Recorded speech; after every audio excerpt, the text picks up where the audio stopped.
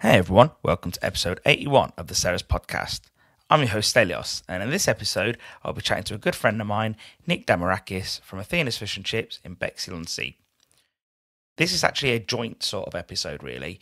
This sort of folds in all the questions that we've received, or most of the questions that we received because there were some duplicates and so on.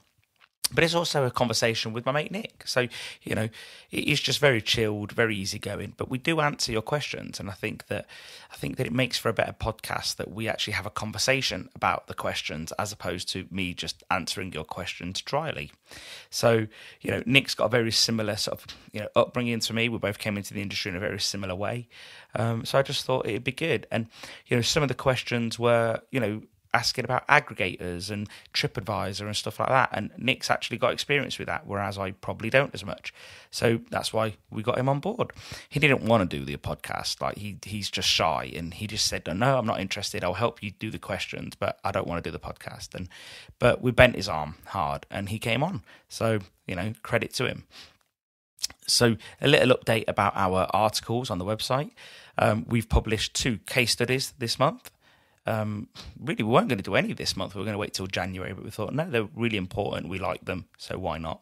So one case study was about 2 sisters who have gone and set up their own fish and chip shop in Lincoln. I'd like to take this opportunity to sort of acknowledge and tell the world that Lauren and Rachel have gone and set up their own fish and chip shop after working for years in their father's business, which, again, it's hard. I know what it's like to leave a family business, so credit to them. And, they've gone from elite and now they're at Sisters Fish and Chips in Lincoln, North Highcombe. So well done to those girls. And, one thing that we sort of shed on in the article that's really important, it's not just, they use Ceres. It's not about that. The boring articles, to be fair, they are. What this is about is 2 ladies that defied all odds to, go get funding, chase it down, chase the shop, get what they wanted. And then when they did get the keys, within a week, they turned around this shop. It might have even been less. They ultra focus, and they got what they wanted and they made it work. And now the shop's a great success. And I think they've got many years of success ahead of them because they're both switched on and they both made it work. So well done to them. And they're not afraid of hard work. I went there to drop off some batter last week. They were both peeling spuds. So they're not afraid of hard work, put it that way. So good luck to those girls. And the second case study is with Ricky Knowlton from Ricky's in Southbourne near Bournemouth. He's ventured out after many years of being a chef. Well, he still is a chef. And I visited him just before lockdown, and the smells coming out of his kitchen were absolutely mental. It just, well done to the guy. He's, again, another one, setting up a business. There's a pandemic all over us, and, he's just doing his thing. And he's really happy, easy-go-lucky, really honest. No stress, no drama, just turfing out great product. And I think it'd be interesting to see how both these businesses develop in the current climate. Well, everyone's business, including mine and yours. So, moving on, we recently published a year in review. I wrote it, had some help because apparently I can't write. So, I know you pretty much can guess what happened in 2020, but I want to make a habit of writing down some thoughts for us all to consider. It will be interesting to see how businesses evolve over 2021. I think I covered many important topics, and it's really important that we don't forget the important lessons that we've learned in 2020. I do believe that we are more resilient than what we believe. So, we've got it in us to go through these hard times. On top of that, I've been speaking about it for a few weeks now. You may also know that we've put together a free template and guide to write to your local MP. You know what? Invite them round. Start talking to them. Don't be shy. Really press them on VAT. Explain to them. We've put talking points together on our website. Set up a group of local restaurant owners, chip shop owners, anyone in hospitality. They're all going to want to keep VAT at 5%. And I do think that, with a bit of effort, we might be able to keep it at 5% for another year or something. But what we really want is, massive reform on VAT, because 20% is just incredibly high and it's not right. If you want to download the letter, it's on our online shop. It's free, of course. Don't worry about it. It's all zeros. You just download it and then we'll send you some information, some talking points later on by email. It's really easy. And if you do lose track of the email, you just log back into the website and off you go. As always, we love feedback. If there's anything we could be doing better, let us know. That's what we're all about.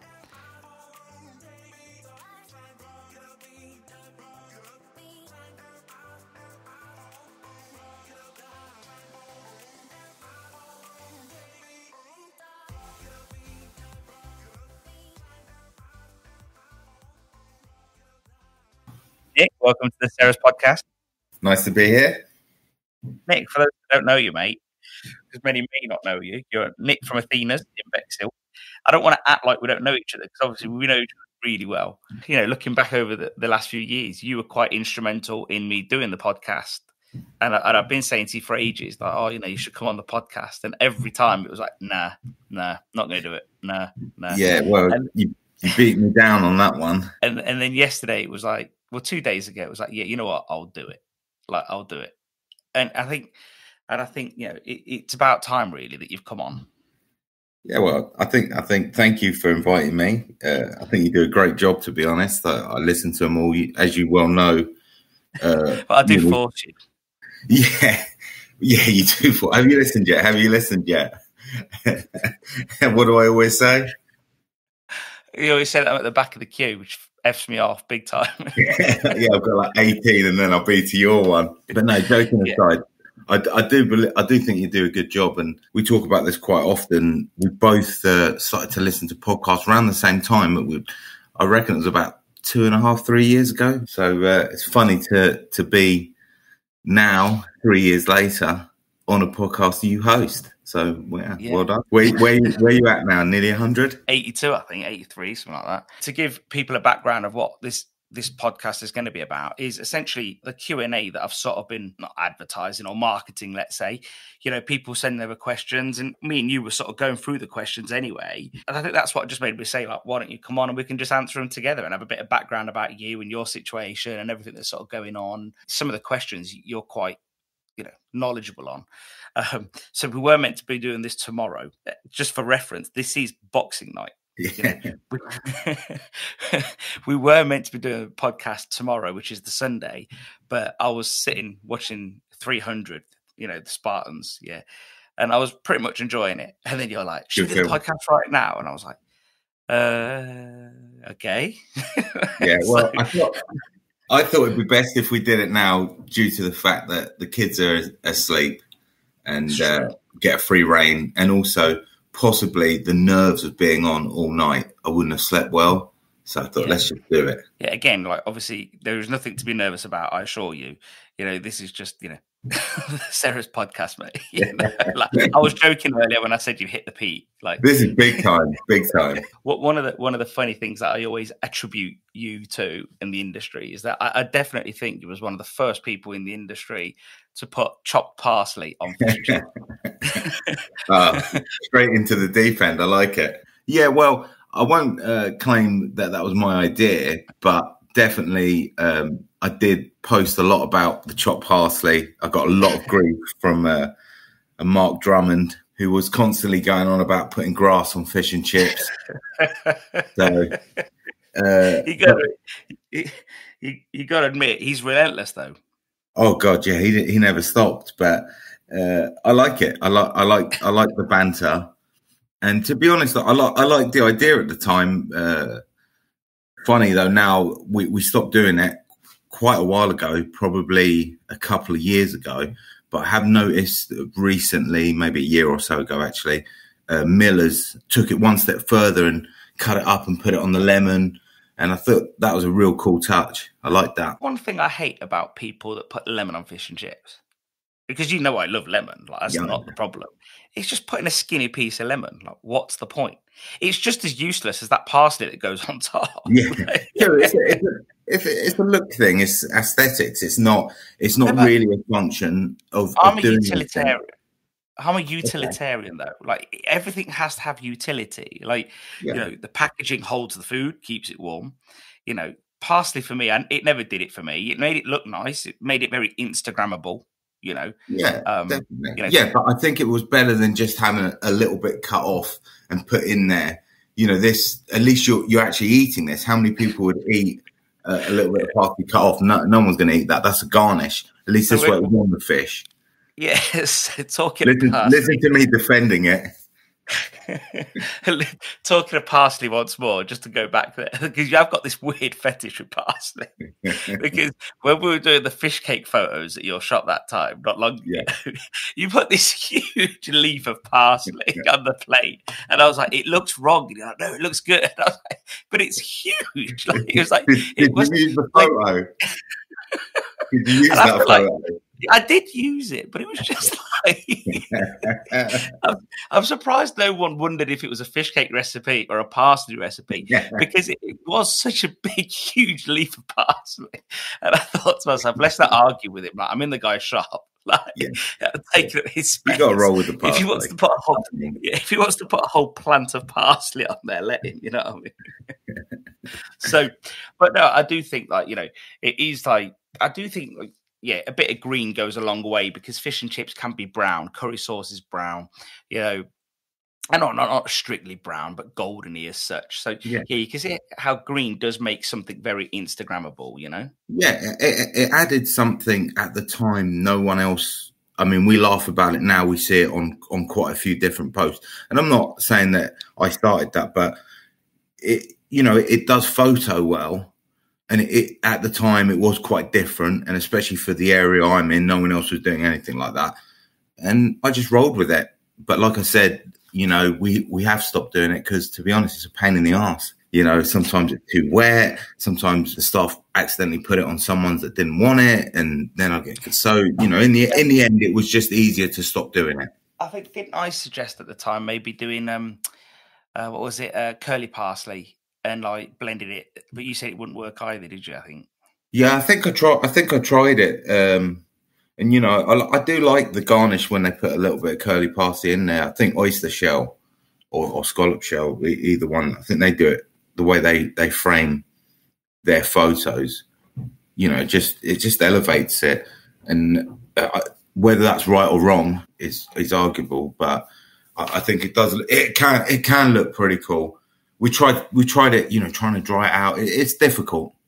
But yeah, good rinse to it. One of the things that we have, like, that's probably quite similar, is that we both sort of came up through a family business. You work with your dad, I work with my dad and my brother. What was it sort of like coming up for you, like, at the time? Like, what was it like working with your dad in that environment? Well, like most people, we butted heads.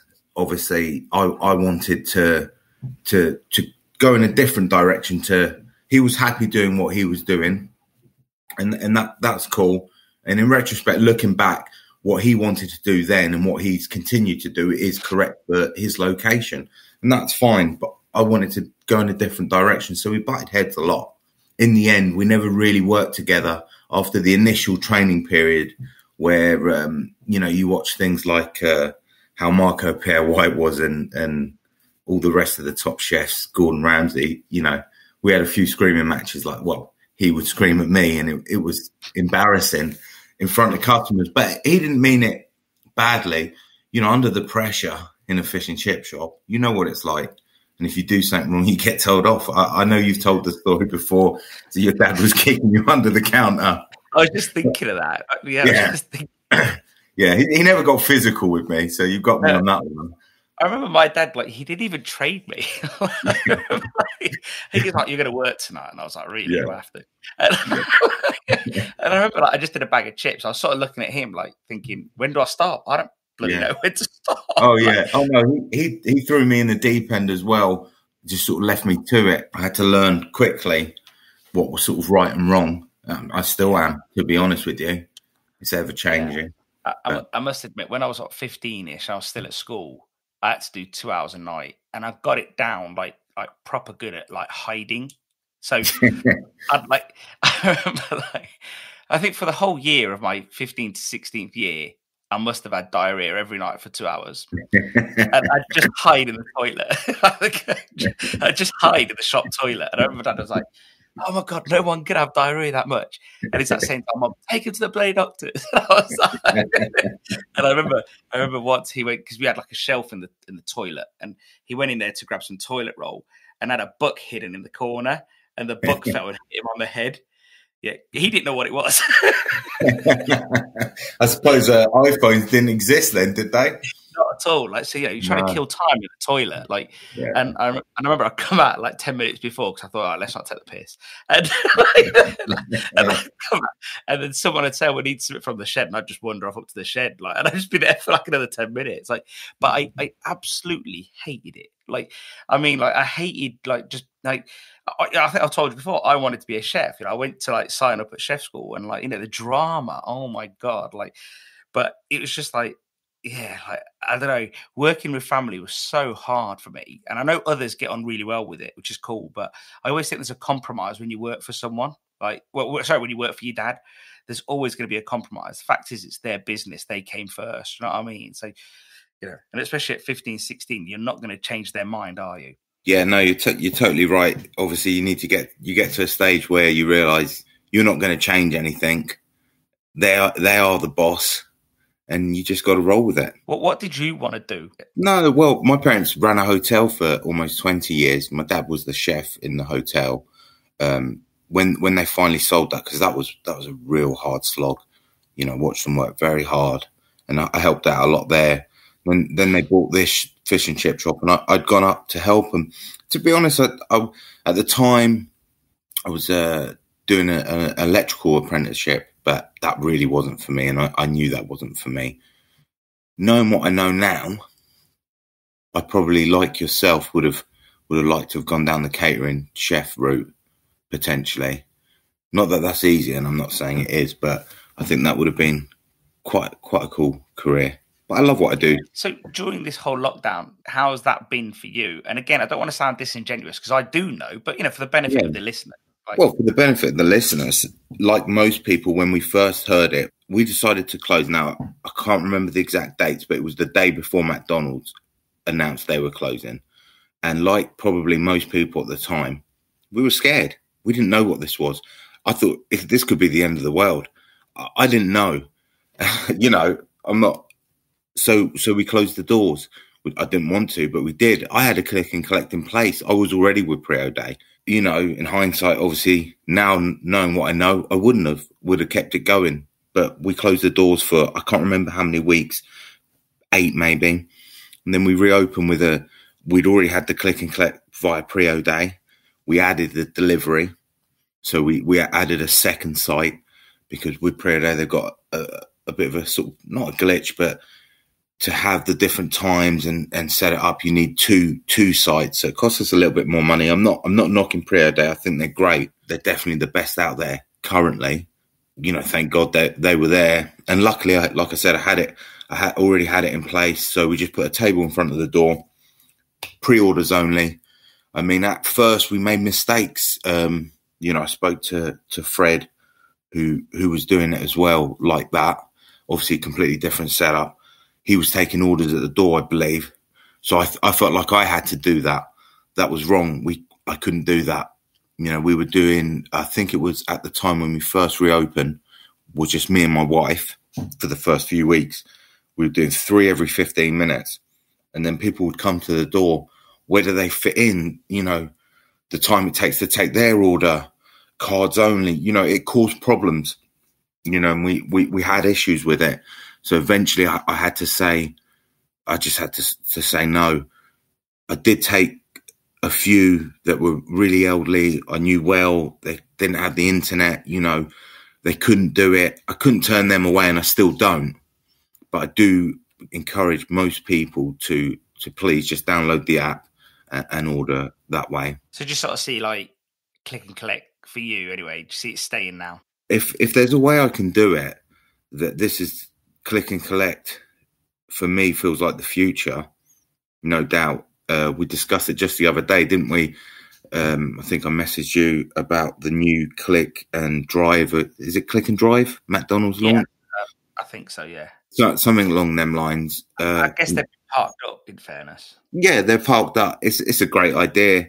We sort of tried this virtual drive-through, which was actually Robert Florigo's idea 5 years ago. 6 years ago when we opened, he said to me, look, it's a busy road. Why don't you try and do a virtual drive-through? And at the time, I thought, oh, God, I didn't even want to touch that idea. But, he's quite smart, really. Don't tell him. Everything has a place at some point, doesn't it? And I think, it's funny because if my brother listens to this, he'll laugh because I had this idea about this crazy idea a few years ago. Our shop's my dad's shop, which I always refer to as ours. It's not mine, but theirs. And it's a very narrow shop. And we used to get people come in the shop with mobility scooters. And it used to really grind my gears because it was a narrow shop and they'd come in with mobility scooters. So I got a sign made from the guy up the road and it just said mobility drive-through. We'd open a window at the front and let the mobility scooters come up and get it. Well, the going joke was that only, Tony and the mobility scooter used it because like nobody else would use it. And they'd literally come there and order their food. And my brother even makes fun of it today. And he's like, but I think that the idea was that at least you got them out the bloody queue because, a mobility scooter and a bloody narrow shop was just stupid. And I think, and I understand why they didn't want to leave it outside either. But yeah, they still joke about it now, to be honest. But I think, old ideas, especially now, like they do have some sort of relevance now, don't they? Definitely. I totally agree with that. The problem is what I foresee, let's say it gets back to normal in a year's time. It's a Friday night. Everyone knows what that's like in this industry. You've got however many click and collects, deliveries. Then you've got the queue. Where does it all fit in? How do you prioritize who comes first, who comes last? There's problems with it. And sorry, I can't remember the people in Devon, Crispies. Yeah. They open a strictly just click and collect and delivery shop. Yeah. Yeah. See, I would love my shop just to be that. I am in a high street in the middle of town, so I don't know how that would work. And there's certain people that just would never do that, being that, I'm in Bexhill, close to Eastbourne, Hastings, and, it's the demographic, they're old. It's so there's going to be certain people that won't. Yeah, that makes sense. And I think you've just got to do what works for your area. Like, you mentioned Fred Capel earlier, and he's got a different setup. He's got a wider shop, bigger shop. And, he's the parking situation is different. It's not great parking anyway. I don't know if you've ever been there, but it's not as bad as yours. He's got a loading bay outside. Your place, I can barely, how many times I've been to your place, I can barely find a parking space. Oh, yeah. Ours is horrendous. We had a Wetherspoons, I believe it's 200 or 300 seat, 3-story Wetherspoons open a few years back. And the road was bad before, and now it's just horrendous. What was it like when you reopened after lockdown and Wetherspoons was still shut? Better. Yeah. To be honest, it was better. It was better for parking. It was easier for us. I mean, once they reopened, we've always closed early there, and at the moment we're actually trading 3 evenings, 5 till 7:30, and then I shut the doors and we go home. So by 8:30, I'm outside walking to the car.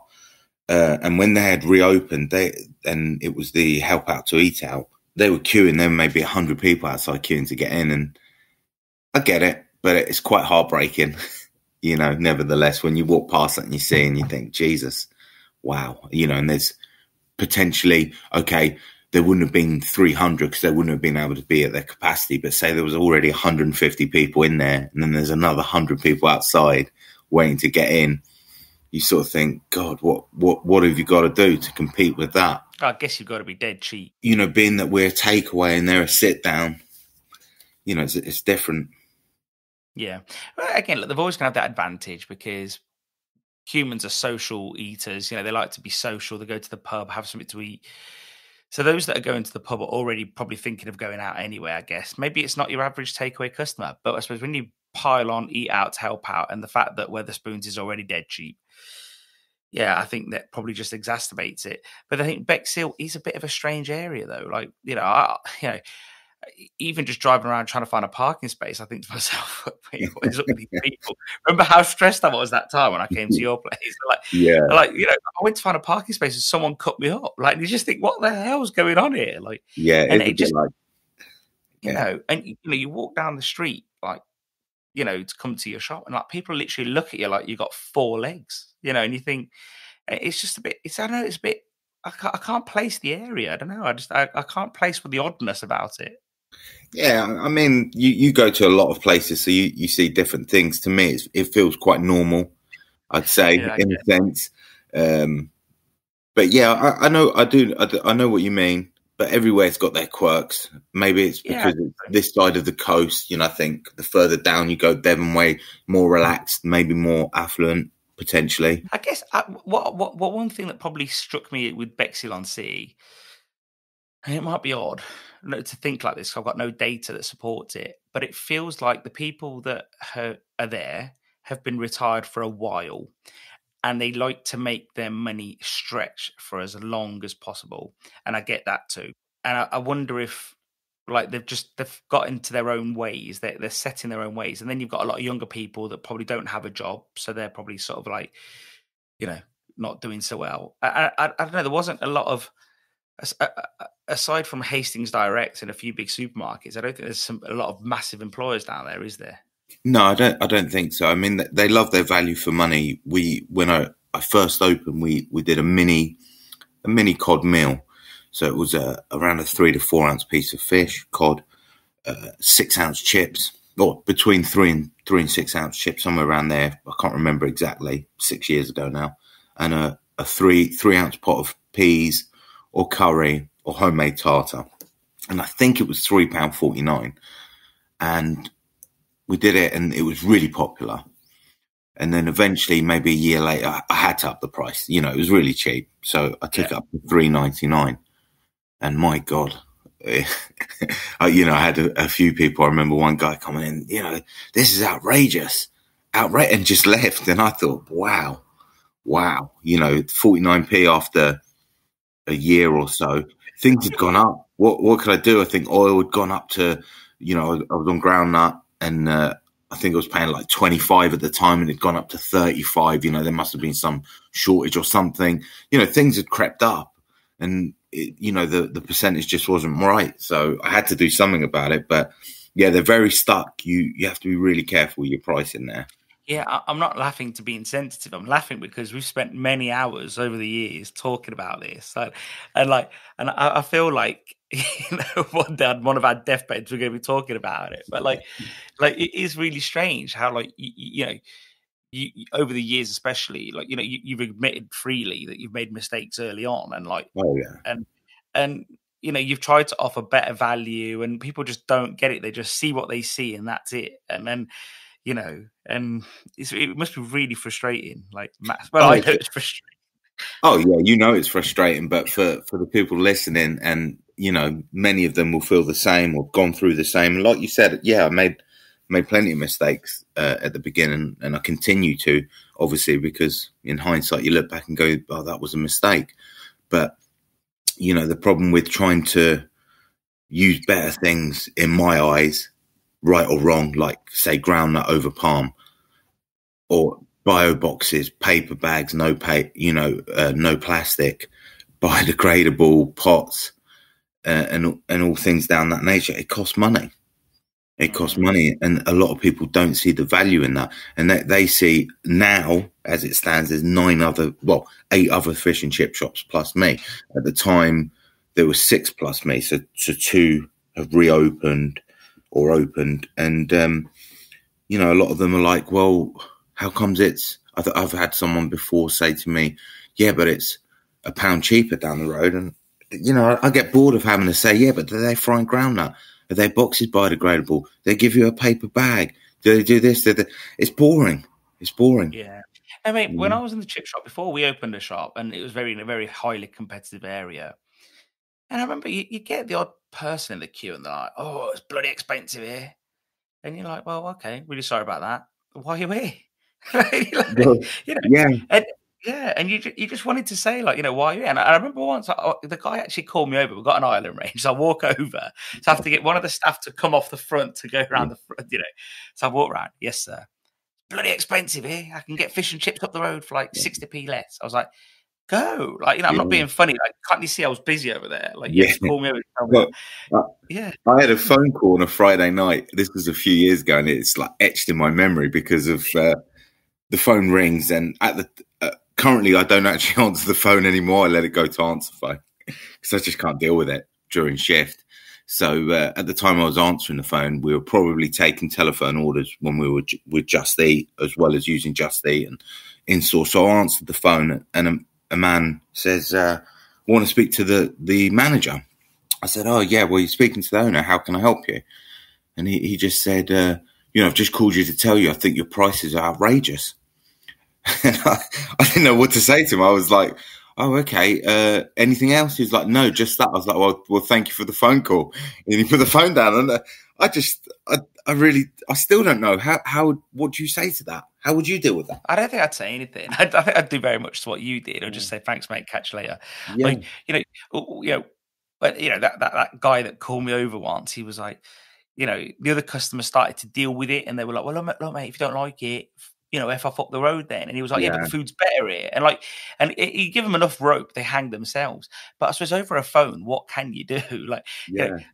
Once when we just brought out our fish cake mix years ago now, like we was at the shop, and I remember customer calls me over. So I'm still working part-time, both jobs. Yeah. So customer calls me over. So I get one member of staff to come out the range so I can go deal with this customer.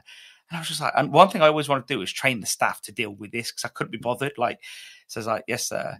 Opens his, fish cake and chips, opens it. He goes, pokes at it with a pen. He goes, what's that? I was like, it's fish in the fish cake. And he goes, what do you mean it's fish? I was like, fish? I was just like, fish. And he was like, what's it doing in a fish cake? And I was like, I just looked at him and like, I think it's not all his fault, in all fairness. Like, you got to admit, like, if you've ever had a King Frost fish cake, it's 30% minced white fish. It's a paste and potato in it. Yeah. So, it's the prawn toaster fish cakes, isn't it? Yeah. So I just said to her, I said, I wasn't in the mood, but I said, I tell you what, you've ruined your meal purely out of you didn't understand what it was. So stupidity. But I felt sorry for him at the same time. So I said to Shona, who was working at the time, I said, look, wrap him up with the fish cake and chips. And I just sort of went back behind the island range. And this is why I love an island range. I was just sort of swearing to myself, thinking, shoot me now. But I really kept composed at the time. But that was one of those where he didn't genuinely know. He was genuinely perplexed. And I think, you can, and I've always said to you, me and you've had these arguments, haven't we? Where, I'll always say to you, look, if you deal with a complaint, you can, you build a customer for life. And you're like, nah, man, not it. And I know one of your arguments has always been, Stel, what would you have done? And it does baffle me because I don't know what I would have done. And I really think there is some, weirdness down there. It's hard to deal with on the fly, and like we've said, and it'll be something we'll probably repeat through this whole podcast. Mistakes have been made, and how I deal with complaints now. Not that we get many, is nowhere near in the same manner that I deal with how I dealt with complaints back then. Again, one thing we spoke about, especially since doing the podcast, but we've heard other people say how they deal with complaints, or even TripAdvisor reviews, and I think you're quick to admit that. In the early days, you would have took it very personally. I Jamesed it. Again, you coined the term Jamesed it. Yeah, Jamesed it. And I've tried to explain it on the podcasts over the years, and you're like, no, you're butchering it. You do butcher it. You butcher. Let me explain it for people. So James is so eloquent in the way that he replies to a customer. James Ritchie, explain it. Yeah, from Simpsons, James. And years ago, I admired that. I still admire it. I admired the way he would put it together. It was brilliant. And I felt like that was the best way to deal with it at the time. In retrospect, looking back, it isn't, because what happened is they would leave me a bad review. And again, out of almost 400, I might have 15. I don't know the numbers, but not many. So what would happen is they'd leave a review and I would basically James them in a really, really bad way. And then what would happen the next day, I'd wake up and because they can't reply on TripAdvisor, they'll reply on Google or on Facebook. So you shoot yourself. So ultimately you get to a stage where you say, you know what, this isn't the way to deal with it. I think one of the things I said back then is that you were literally playing a game of whack-a-mole. And because they'd come up everywhere, they'd end up in the group, like you say, Google, and it's just and that wasn't a way to deal with it. And I think that I understand why James did it, and I understand because it is frustrating. There's no doubt. It was different. I know it was only a few years ago, but it was different then. It was different. This was possibly maybe 10 years ago when I first started to see, James do what he did on TripAdvisor. Do you think people have do you think consumers have got a bit better now? Maybe. Potentially, maybe slightly. It does surprise me that people would leave a bad review in these times. Like I've seen some, not from me, for others, complaining about limited time or limited menu and things of that nature. So I think it's down to the individual. There's some spiteful people out there that would, but I think that has changed. There's always someone out there that thinks you're doing all right because you've got a business. They don't realise they've got kids to feed. They don't it isn't just that. They don't see the mental side of. I'm not being funny. How much I took it personally 6 years ago when I had everything on the line to open that business. I mean everything plus, I don't know, £90,000 in the hole, as well as what I'd spent. You got a lot riding on it, and that's a lot of pressure. And then, if someone leaves a review that isn't fair, you really do take it personally. But I've learned a lot from all that. And now I take it really differently. And Fred's helped me with that, to be honest. Again, we'll probably discuss him a little bit through this. But he, like he said a few years back when I was having, it was affecting me slightly. I contact them privately. Ask them, what you can do, how you can help them, apologize, whatever it takes sort of thing. But that's all fine and well. But a lot of the time they don't delete it anyway. So what's the point? Well, that happened recently, didn't it? Didn't someone, give us that example that happened recently. So a guy leaves, I do my best not to go on the app too much. I really do. I used to be on it multiple times a day. I was terrible. So recently, someone left a review. I don't know how many days it'd been up there, saying that I'd changed. They'd left me a 1-star review on TripAdvisor because the minimum order for delivery had gone up £5 from 15 to 20. It took me a while to realise what he meant by that, because since lockdown and reopening and restarting delivery, which we hadn't done for about a year, I thought, it's always been 20 since we reopened. So after a while, I wrapped my brains and I realised, it was £15, maybe 2 years ago when I was with Just Eat. So firstly, this guy's complaining about it's gone up £5. He's probably not ordered from us in 2 years. So one, are you a customer? Can you call yourself a customer? Sorry, a regular customer for Bexit. Yeah, but can you call yourself a customer if it was 2 years ago? You ate with me, and he was nice as well. Off the cuff, it was like, definitely the best food. But now it's crazy. I'd like to see the owner eat £20 worth of food, and I could have replied and said, well, yeah, I could smash that quite easily, but obviously I didn't. I messaged him privately, through it and explained he was wrong, but politely. It's actually £20. Yes, it may have been £15 2 years ago. And would you consider removing the review because, it's not really fair, being that it's not really true? He never replied, but I did also contact TripAdvisor about it, even though they're useless. So they would have emailed him too. And a couple of days later, it was gone. So I was glad for it to go, but I've had previous ones. So do you want me to tell the story about the guy that threatened me at the door? Yeah, that was what I meant, but you went on with another one. Okay. Apologies. Yeah. So when we just reopened after lockdown, we got the staff back off furlough. And so we'd upped it. I believe it was like 4 collections and 1 delivery. So on a Friday night, it could be quite hectic. It's a lot of food to cook. Guy comes to the door. We've got signs up as well right there. So you can't miss it. Please download our app to order. Like I said, I don't answer the phone because there's an answer phone message explaining that I don't answer the phone during shift. And to visit our website or download our app to order. This is how we're doing it now. And all we were doing is doing what the council, had asked us to do. So this chap's come to the door. My policy has changed now. I don't actually go to the door to talk to him anymore, just because it's better coming from a female member of staff, to be honest with you. So I went to the door and he said, I've been calling non-stop. I said, did you hear the answer phone message? He's like, yeah. So at that point, really, there was nothing else we should have spoken about because we called repeatedly and heard the answer machine. What were we talking about? And I said, I'm really sorry, look, really busy. And I could see he had an iPhone in his hand. He was maybe 5 years older than me, mid-40s. Yeah.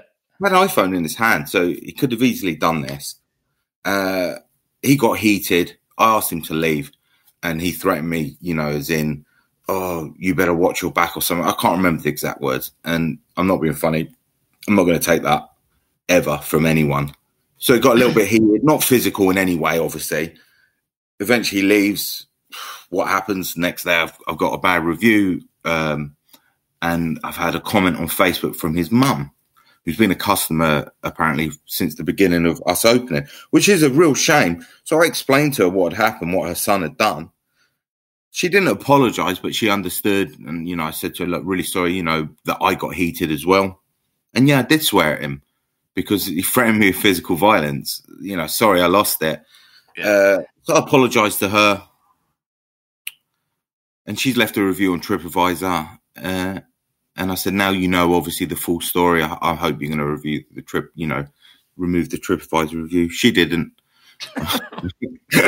So I've got a 1-star review that I swore at a customer who, but not the full story. But what can you do in them? But to be honest, I'm cool about it. 6 years ago, if that had happened, I would have been devastated. I really would have been upset. Bexhill-on-Sea sounds pretty gangland, doesn't it? Well, it can be, but it's usually they're elderly, but they don't take no crap, basically. Yeah, they know what they want, and that's what I mean by that. They're retired for such a long time that I think that it's almost like the grey pound in force. Like they literally dictating how they spend their money, and if they don't like your attitude or whatever, if you didn't bend over enough or suck up enough, like that's it. Like they're just gonna leave you shit reviews all over the place and not. Yeah, well, speaking to other local traders, I spoke to. There's a real nice cafe a few doors down from me that they've been really affected when Wetherspoon's opened, like a. What do you call it? Like a mum and pop store. That's an American term, isn't it? But, they're quite elderly now. One's Spanish, one is from Switzerland or something. It's quite a lovely family. And, I used to go in there for breakfast when I first opened it, and they tell me a little bit about how Bexhill is, be careful with your pricing. People really want value here and things of that nature. And I sort of didn't really listen, if I'm being honest. Yeah, well, you said that as well about the butcher as well, didn't you? You found it really strange that the butcher doesn't actually cut anything there; everything comes in packed. Yeah, and they had no. I can't remember what steak I wanted. I think it was just a ribeye, which isn't an overly expensive steak. And he was like, "No, we don't do that. They wouldn't pay for that here." And I was like, "Okay, can I get some chicken?" And I'm not. And I said, "I thought I'd ask. It's free range, isn't it?" He's like, "No, it's." Caged, and I was like, no, I'm not. I think I was actually at the time doing the chicken burgers. Do you remember when I did chicken burgers? And I was looking for a supply, and I thought I'd try someone up our road, but that wasn't something I really wanted to use. Yeah, it's like that veg shop we went to recently, innit? When I was there last, and we went to get some veg from those mushrooms. Yeah, seriously, it was like cobwebs on the wall and everything. It's like, yeah, and you just think, but it's cheap. It's cheap, and it's so busy. It's so busy in there. I remember going to pay for this whole box of oyster mushrooms. And the guy looks at the box and he's like, "Oh, it's like £6." I felt bad. Yeah. I think he said it's £6. Is that okay? Well, yeah, he actually said, "Is that okay?" And I was like, I felt sorry for the guy, and I was like, yeah, I'll just grab something else. I thought, because I felt bad. I felt like I was stealing off him. It was a whole box. We were eating mushrooms for 4 days in this house. We had loads, didn't we? We had loads of yours at the shop, and then I took some to my father-in-law. I brought some home, and this guy only took £6. And I thought he's either really crap at maths, But we say all that, and I have a co-op opposite me, so quite a large co-op, convenience store, and their prices are outrageous, yet they are rammed. So it's almost like okay for some, not okay for others. Where they can dictate and push it, they will. If that makes sense, it makes you wonder that consumers feel like they can pressure the veg guy into keeping prices keen, but they don't say anything at co-op because no one listens. Who's going to listen at co-op? Yeah. Yeah, who's going to listen at co-op? Yeah. No, definitely. So I want to jump into one of our first questions because, why not? That's what we're here for. And so the question was, during lockdown, most chip shops, even the ones that never thought they would, were doing deliveries. Since lockdown, most hotels, pubs, restaurants, fast food chains have all begun to deliver. Would it be fair to say that just because the sectors are, I'm not going to use his wording, messed up for temporarily, does that mean they have the right to saturate ours? And then on the flip side, he's saying, if it's fair play, can we now saturate theirs? Okay. So what do you think of this? Right. So what I think, firstly, you can do whatever you want as long as your planning allows it. You can't tell me that I can't sell whatever I want to sell as long as I'm allowed to by the law. And obviously the law now has been, that they've allowed a few things to slip, haven't they? With pubs delivering and things. I don't think they're quite on it as they were before. No. I think that it's been allowed. It's not even allowed. Been allowed. So that's fine. So you can't, I'll tell you a quick story about the kebab shop up the road. I started to do gyros a few years ago, which is a type of Greek kebab. And I had, the first day that I launched it, I had a 1-star review from the guy that owns the kebab shop saying, how can a fish and chip shop do kebabs? And just as I was reading the review, I looked up and he was walking past my shop. And I went outside and I was quite polite. And I said to him, hey, listen, you can't do that. I'm within my planning. I think, this was 6 years ago, I had to tell them what I'd have on my menu, and I actually put it on there. It was a backup sort of plan, if you like. So you can't tell an individual to not do this or do that. It's the same way when some people comment on groups saying, oh, they're coming after. They're not coming after us. No one's coming after us. You can do what you want. We live in a, what's the word, capitalist, free market. A free market. We live in a free market. You can do what you want. If you want to, did this chap say something about selling alcohol? Yeah, he said, what if we reversed it? And some people do sell alcohol. So yeah, if you want to do it, do it. You can't say what someone else can do to pay their bills. So in essence, I get the question, but I don't agree with his point of view. If that's, am I understanding that he thinks it's sort of a bit out of order that they're stepping on our toes in his mind? Would you say that? I guess that's fair assumption. And I think for me, I think no one has a right to a monopoly, and any monopolistic sort of anything that creates a monopoly in a sector, in my view, I think it stifles innovation. If I said, well, no one in Bexhill is allowed to do fish and chips unless they had a license, for argument's sake, and no one's allowed to do kebabs unless they've got a license. And I don't know, it just stifles creativity, or like you said, no one's got a right to tell you how to earn money. And I think, well, as long as you're not breaking the law and you've got the right licenses. Exactly. So I don't know. I just think that, in my view, if those shop owners that have spoken to this chap say, oh, we don't like the fact that pubs are doing whatever delivery and so on and so on. Well, I just think that, again, you've got to be great at what you do. Wait it out, because at some point they're going to want to go back to being a pub anyway, which is really what they want. They don't want to be selling on Deliveroo and Just Eat and all that. They just want to be a pub that sells food. That's all they want to do. So they're only doing what they need to do to survive also.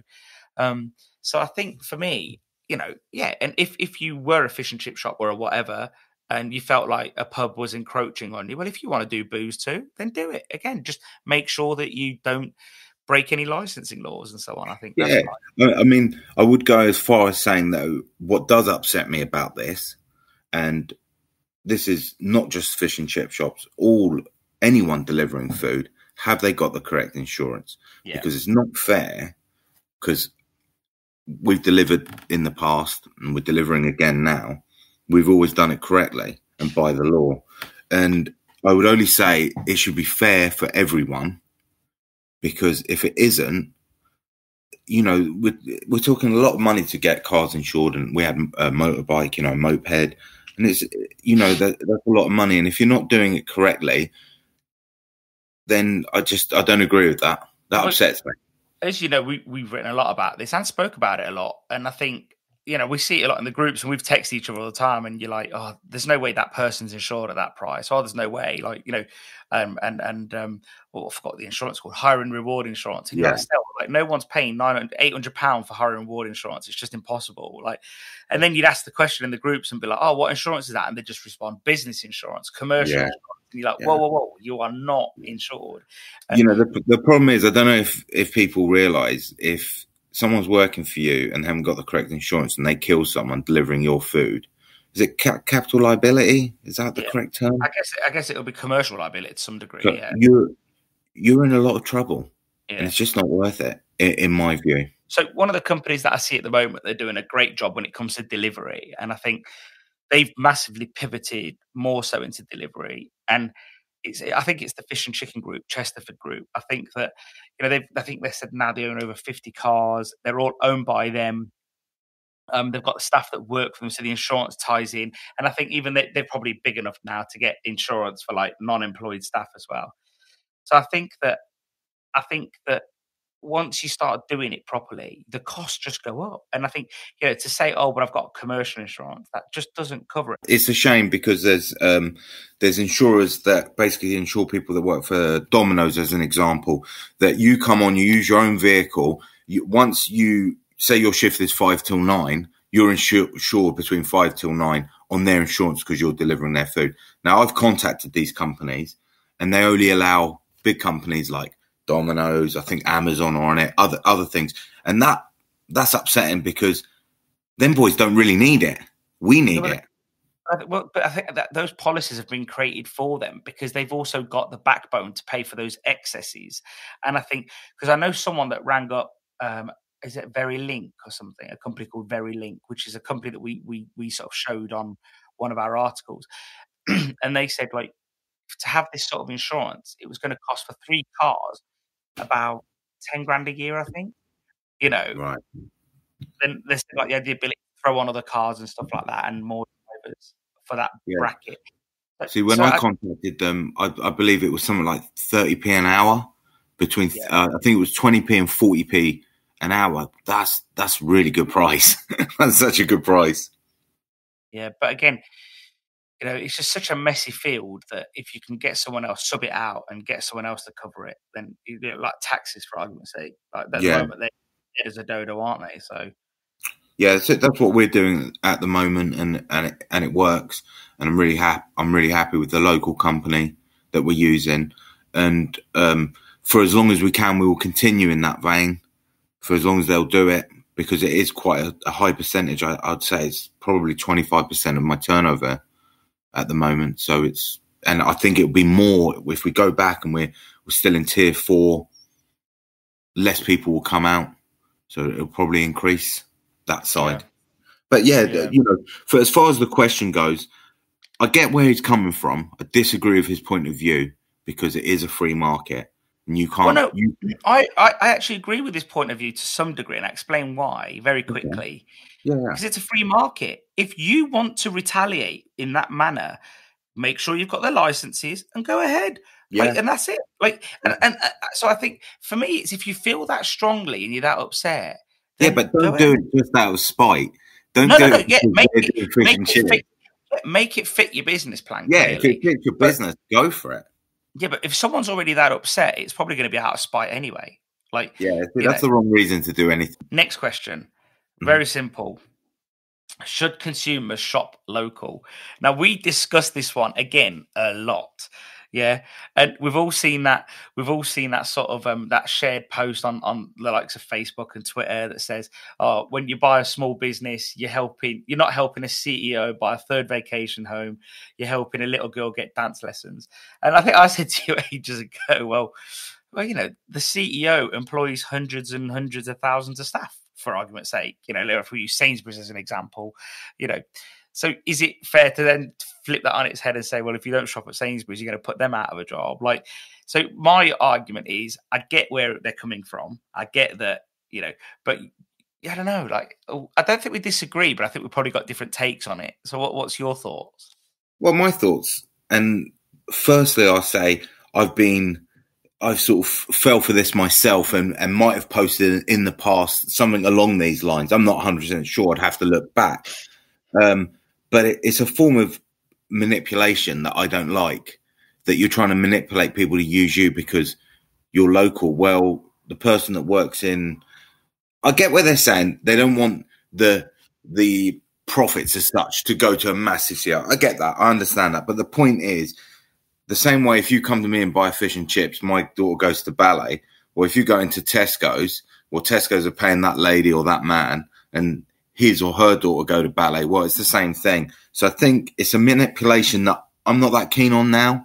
And like I've said before, in the past, I probably would have fallen for this and maybe shared it and used it.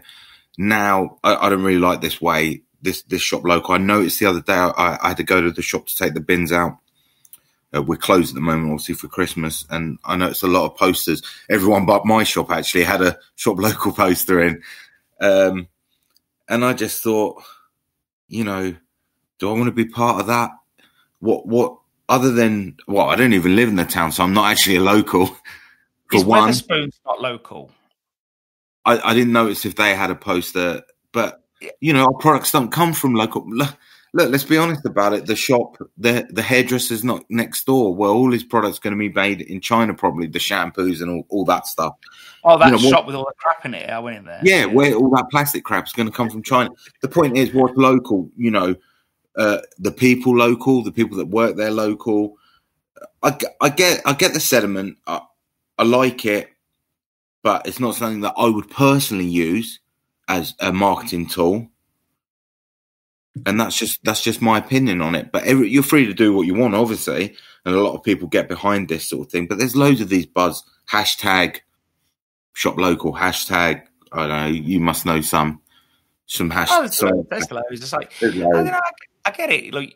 I get it. But I truly, right, I'd say one, right. So we've got where we are. We've got a Starbucks, we've got a Costa, and we've got loads of local coffee shops. Yeah. Every Friday, I like to try and meet a supplier locally. Yeah. You can't go to the local cafe at 7 a.m., 8 a.m. Well, they're not open. So you have to go you have to then go to the chains. Yeah. And so is probably the coffee better at the local place? Probably. Yeah. But I like to get, as I like to get, it's questionable sometimes, but you know me, I like to get up really early, get my jobs done, and when you then go for a meeting with like the flour guy, who is just the same as me, gets up really early. It's just like, everyone's like, oh, why don't you shop local? Well, you know what? I would, but you're shut. And there's a computer shop in town, so I needed to go get a keyboard. I look on Facebook, it says it's open. Message him, says it's open. I get there, it was closed. So I messaged him later. I said, oh, you said you was open on Facebook, and you messaged me back saying you was open. Yeah, well, I decided to finish early. See, that wouldn't happen at Curry's. It wouldn't happen at Comet back in the day, way back when. And I think that's the point. I think for me, if I'm going to shop local, make it just as convenient. And I don't care if I spend a little bit more. That's not the injury for me. I gladly pay a bit more for convenience, but if they're making it harder for me and I've got to work around them, I just can't be bothered. It's too much effort. That's my thought on it. So if you really want to compete on that level, I think come from a bold point of view, bend over backwards and make sure you're always be selling almost, or, make it as easy as possible for that customer, but don't try guilt trip them into saying. I dislike that guilt trip. Now, in the past, I may have fallen for that and done some things along the lines of, I frying groundnut. At the time, maybe 5 years ago, there was an article going around about palm. I think I jumped behind it a little bit. In retrospect, I think I've deleted the post now. It's like a form of guilt and manipulating your customer, come to us because of this reason. I think customers should just come to you because, they like the food. They like the service. They like how they're treated. Not because you'll give me money and my daughter's going to go and have ballet lessons with it. I'm not being funny. If they can't see that you're bloody local, something's wrong. It's a physical site. Exactly. And all these other people that are working at these big stores, they're local too. There's no difference. Yeah. They're local people. And I think it always makes me think of the range conversation, frying ranges. Yeah. And a few times recently, people have said to me, oh, I bought this British range because it's British. Like, I'm supporting British industry. Yet, when you talk to someone like Kremko, they employ 40 odd people.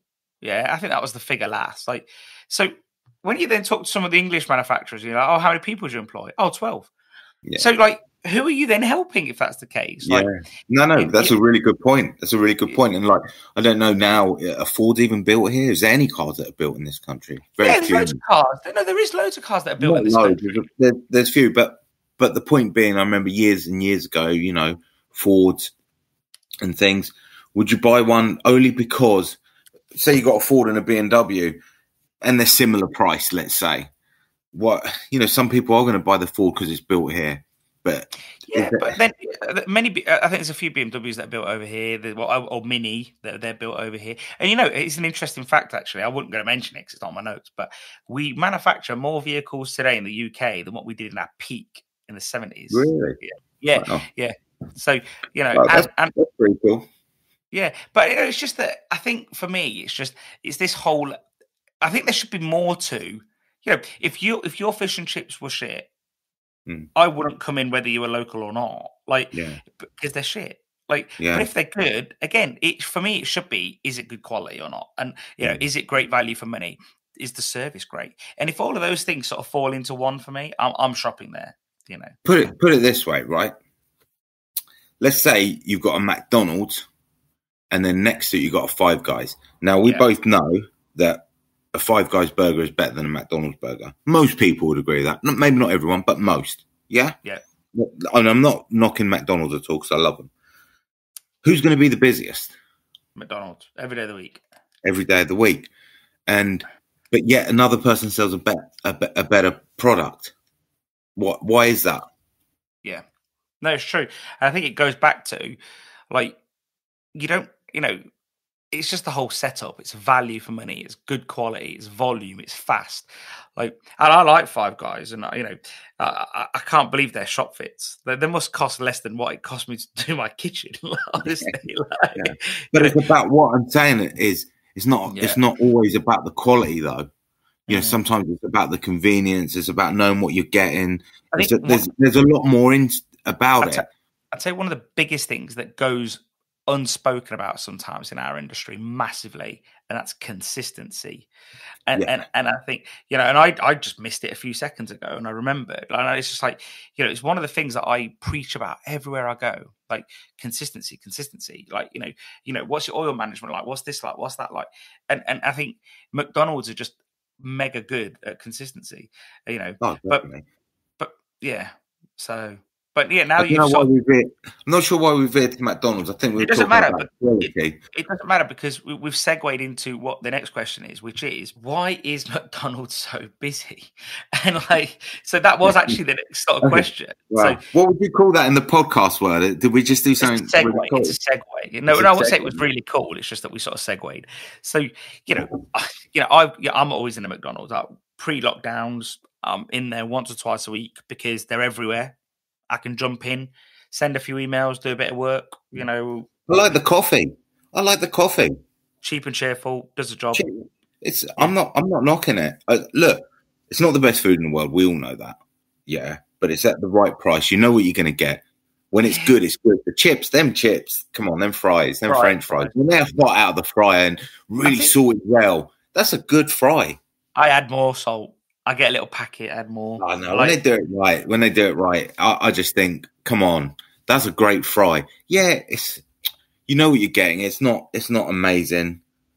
No, but they're not charging you for amazing. Like, exactly. Who said about the 10 years ago they had a 99p burger and then I think it was Fred on his podcast. Fred? That was great and it's true. And that movie, we've discussed this privately before. What a movie. The Founder, mate, honestly, like when I've had it for ages, and I thought I couldn't be bothered to watch it if I'm honest. Like, and then everyone was saying, "Oh, it's really good, So I watched it, and I've read the book, so I know what it's about. But I never thought I'd watch a movie about McDonald's and enjoy it. Like, never. Like, not only enjoy it, I've respected them for quite a few years now. Where I completely flipped on it. Years ago, if you'd asked me about McDonald's, I would have just said they're rubbish. When they are on it, they are really on it. So I know the lady who's got quite a few McDonald's around here, and McDonald's is, and they're really into local working. Right. So this now helps us answer the question before as well, Yeah. because everyone was, oh, it's a big chain. What are you doing helping those guys?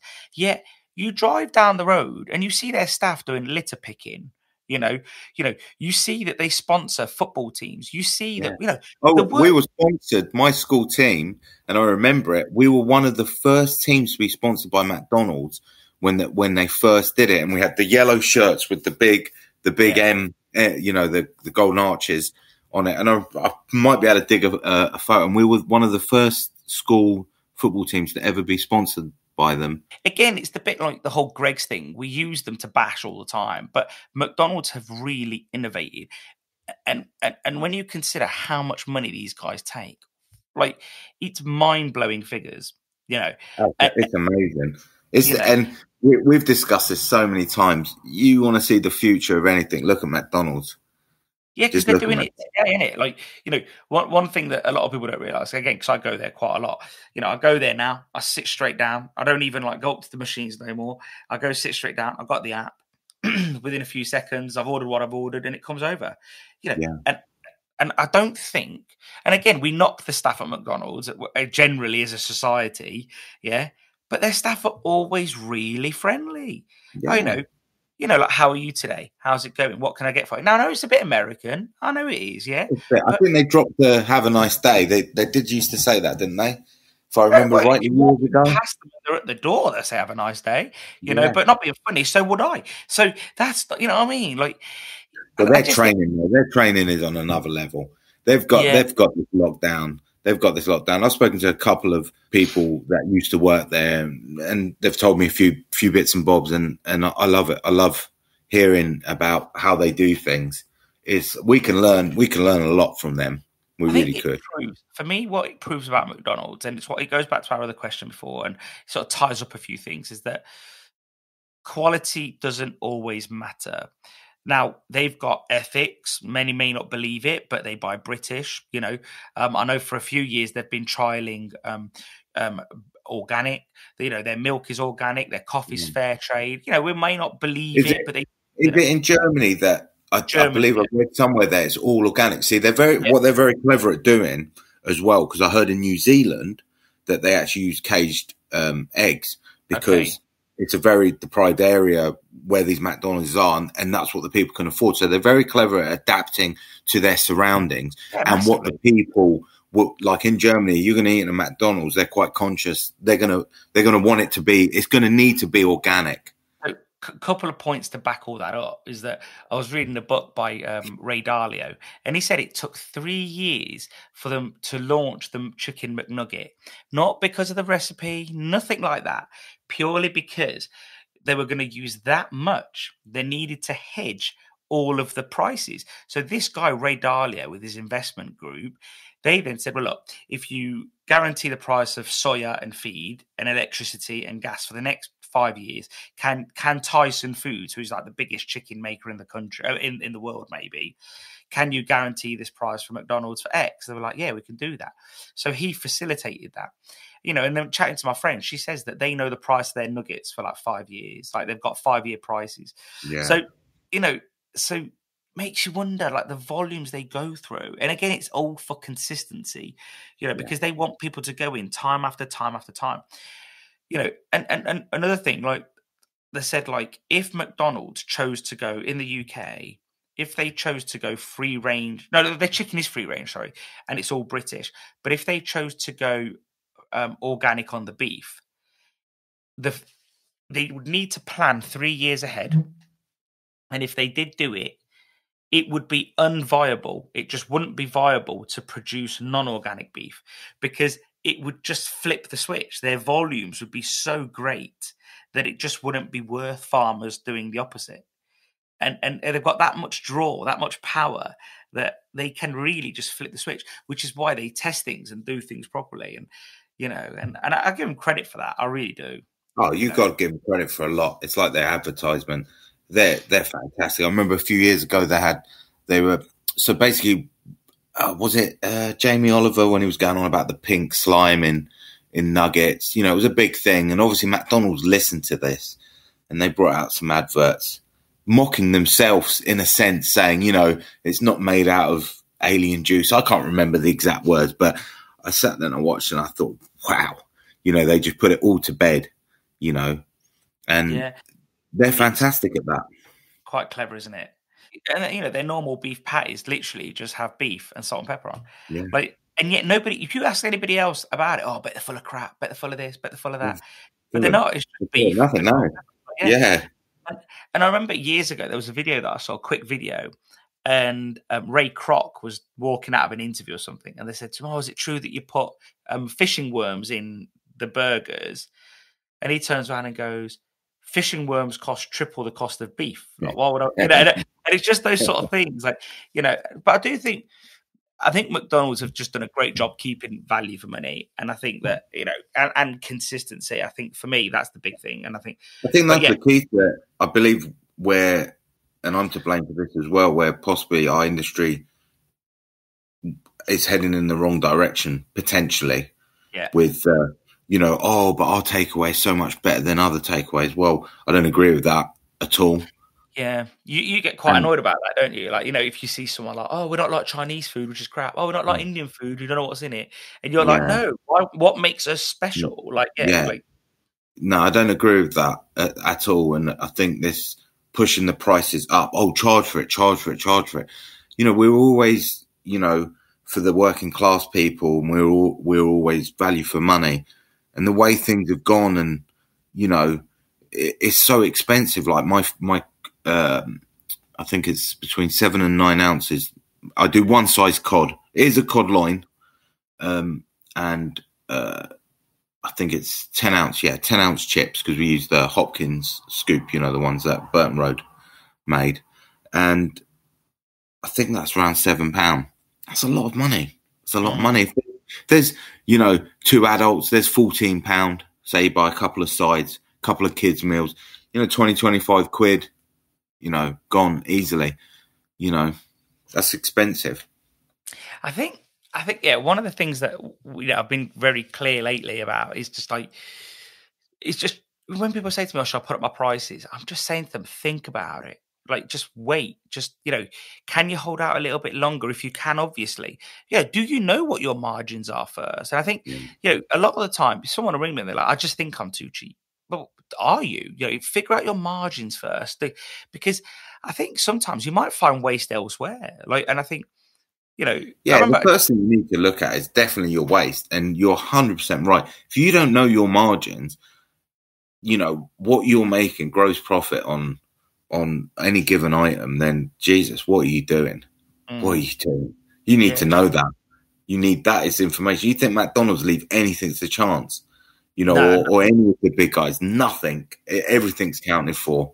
I think, one of the things that, again, I think you might remember this, because we might have been friends just slightly after this, or whatever, but I might have told you the story. I went to a shop, very busy fish and chip shop, and there was 2 guys cutting fish, and in between them, there was 2 chopping boards, they're both cutting fish, and in between them, they had a bin, yeah?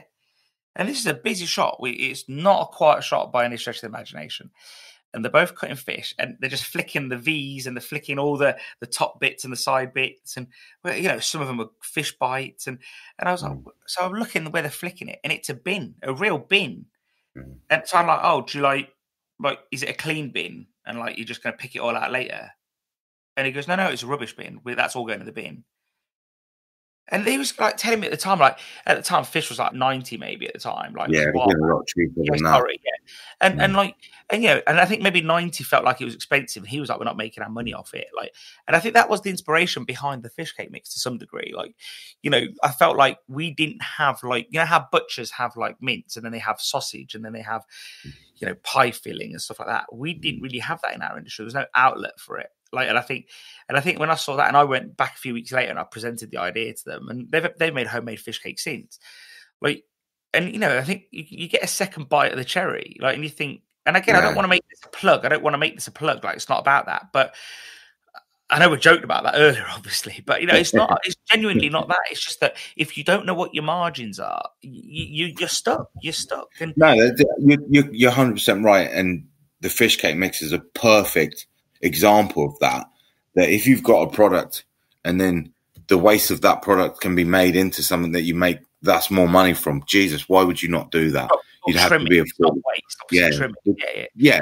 Well, waste in the sense that if you weren't making the fish cakes, it's going to go in the bin. Waste, and I think for me, the biggest thing that I see and is that a lot of people struggle with the gross profit. And I understand why, because there's a lot of factors that play into it. Do I include oil? Do I include gas? Well, I always say just keep it very simple, gross profit. If you want to throw packaging in there, that's fine. But just for the most part, but always just have a consistency.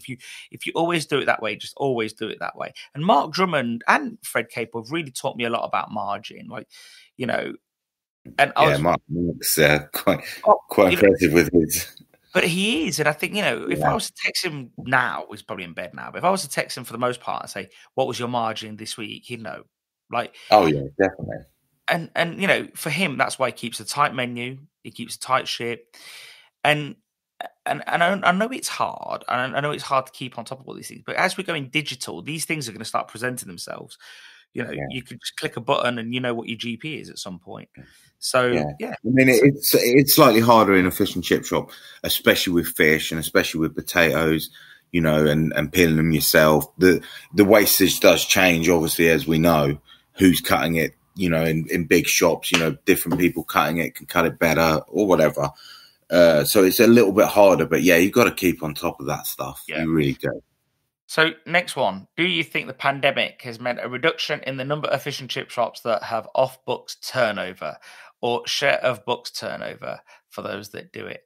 In my view, to keep it simple without getting embroiled into anything, well, of course it does. Any business that starts to go digital when it's been predominantly cash-led, well, yeah, it does shine a light on dark things. So, yeah, I think it will be less. I think, yeah, that's my view, just to keep it really simple. Yeah, of course. Like, I mean, I think we spoke about this years ago, that there was people that were using Just Eat, but given different bank account details. Now, I don't know how they were even thinking, how are you going to get away with that? I have no idea. For me personally, everything goes through my Prio day. And when this is all over, if I can keep it like that and just do card payments, to be honest with you, I really would. It's simplified so many things for me. I don't have to go to the bank, get change. I don't have to count the till at the end of the night. And it's short, or what's the point in all of that when you can do it like this? Now I understand there's some people that maybe conspiracy led that don't want cash to go, and possibly they're right. I don't know. But for me, my business and the time it takes and the change I need, I would definitely keep just card only if I can. Yeah, definitely. That makes sense. So, as you may know, you may not know, because I know you don't follow politics at all, because I know what you're like. No. And every time I try and mention it, you're like, nah, don't want to know. So, will Brexit be good for fish prices? Now, pre this week, so you may not know, Nick, that the UK and the European Union reached a deal. Do you know that, Nick? Yeah, no, I do follow a little bit of what's going on, and yes, I do know that. Okay, so I'm just giving you the broad strokes here. I won't educate you completely, because I don't know either. But basically, my thought before this was that if we were to pay tariffs, then it would have been on European fish, which is mostly Spanish and German, because they're the only ones that do frozen at sea, really. And then Iceland, Norway, Faroe, and all them lot have a different trade deal anyway. So we would have only paid a tariff there. However, now they have negotiated a zero tariff. So, yeah, now we're not going to pay tariffs from what we can tell in the initial writing. So what I would say is I don't know if that means that anything else changes. So why would fish prices fall? The pandemic has probably dropped fish prices to some degree. No, I'm not seeing any fish prices going down, but I don't know anything about the politics of all this. But all I see is that if there's anything that can make suppliers have to put it up because of bumps in the road, then inevitably it will go up, whether that's intentionally to try and make more money. Not that I'm saying the suppliers will do that. Their suppliers obviously has to come somewhere. Yeah. And ultimately, if there's excuses or reasons that it will go up, then it's going to go up, isn't it? And I mean, like everyone in the industry, price of fish is crazy. We know that. I remember you mentioned just a little while ago, £90. I remember when it was that, and I remember when it crept over the 100, and I was like, "What are we going to do?" I remember thinking, "Gee, how are we going to make any money?" And we are still making money. So people like to slate Mark Drummond, and obviously people that are not from the fish and chip industry won't know who Mark Drummond is. Yeah, but but I remember legend. I remember when people were saying on the groups that it was £65. Yeah, and they were complaining, and he said, "This ain't going to last for a long time. Like, it isn't fair for fishermen to pay, to get this sort of return on that investment." And I remember him calling it then, and everyone was like, "Oh, you're effing crazy. You don't know what you're on about." And yet he was right. He was right that the fishermen were not going to tolerate it. Like, I'm not being funny. Why would you do one of the most dangerous occupations on the planet for that sort of minimal return? It just doesn't make sense to me. No, that's got to be one of the hardest jobs ever. No, I think fishing is up there with like oil rigs. They're like the top two like most dangerous jobs you can do. I wouldn't fancy doing that. No, so and I think what will be interesting is seeing what happens with British fish. So for example, doesn't that mostly go abroad anyway? No. But what I mean, like, he's like, now with the common fisheries policy, they've made a few changes there, and in 5 years, I think the British fishermen will be able to catch a bit more in the British waters. So we will get more North Sea fish like haddock. Oh, okay. Yeah. I'm not on about southern fish, which probably does end up because I guess all like fish. The oily stuff.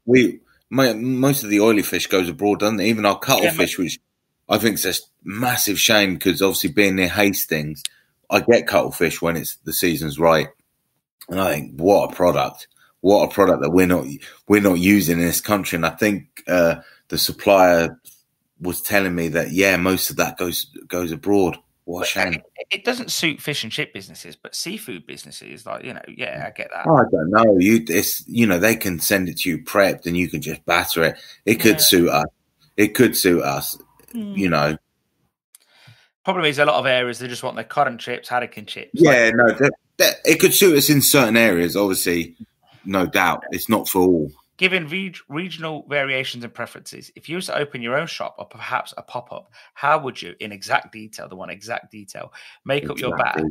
And what would you do through the service to the batter, and how would you like your batter to look? So obviously that question was framed at me, and I didn't really understand it initially, but you understood it better than me.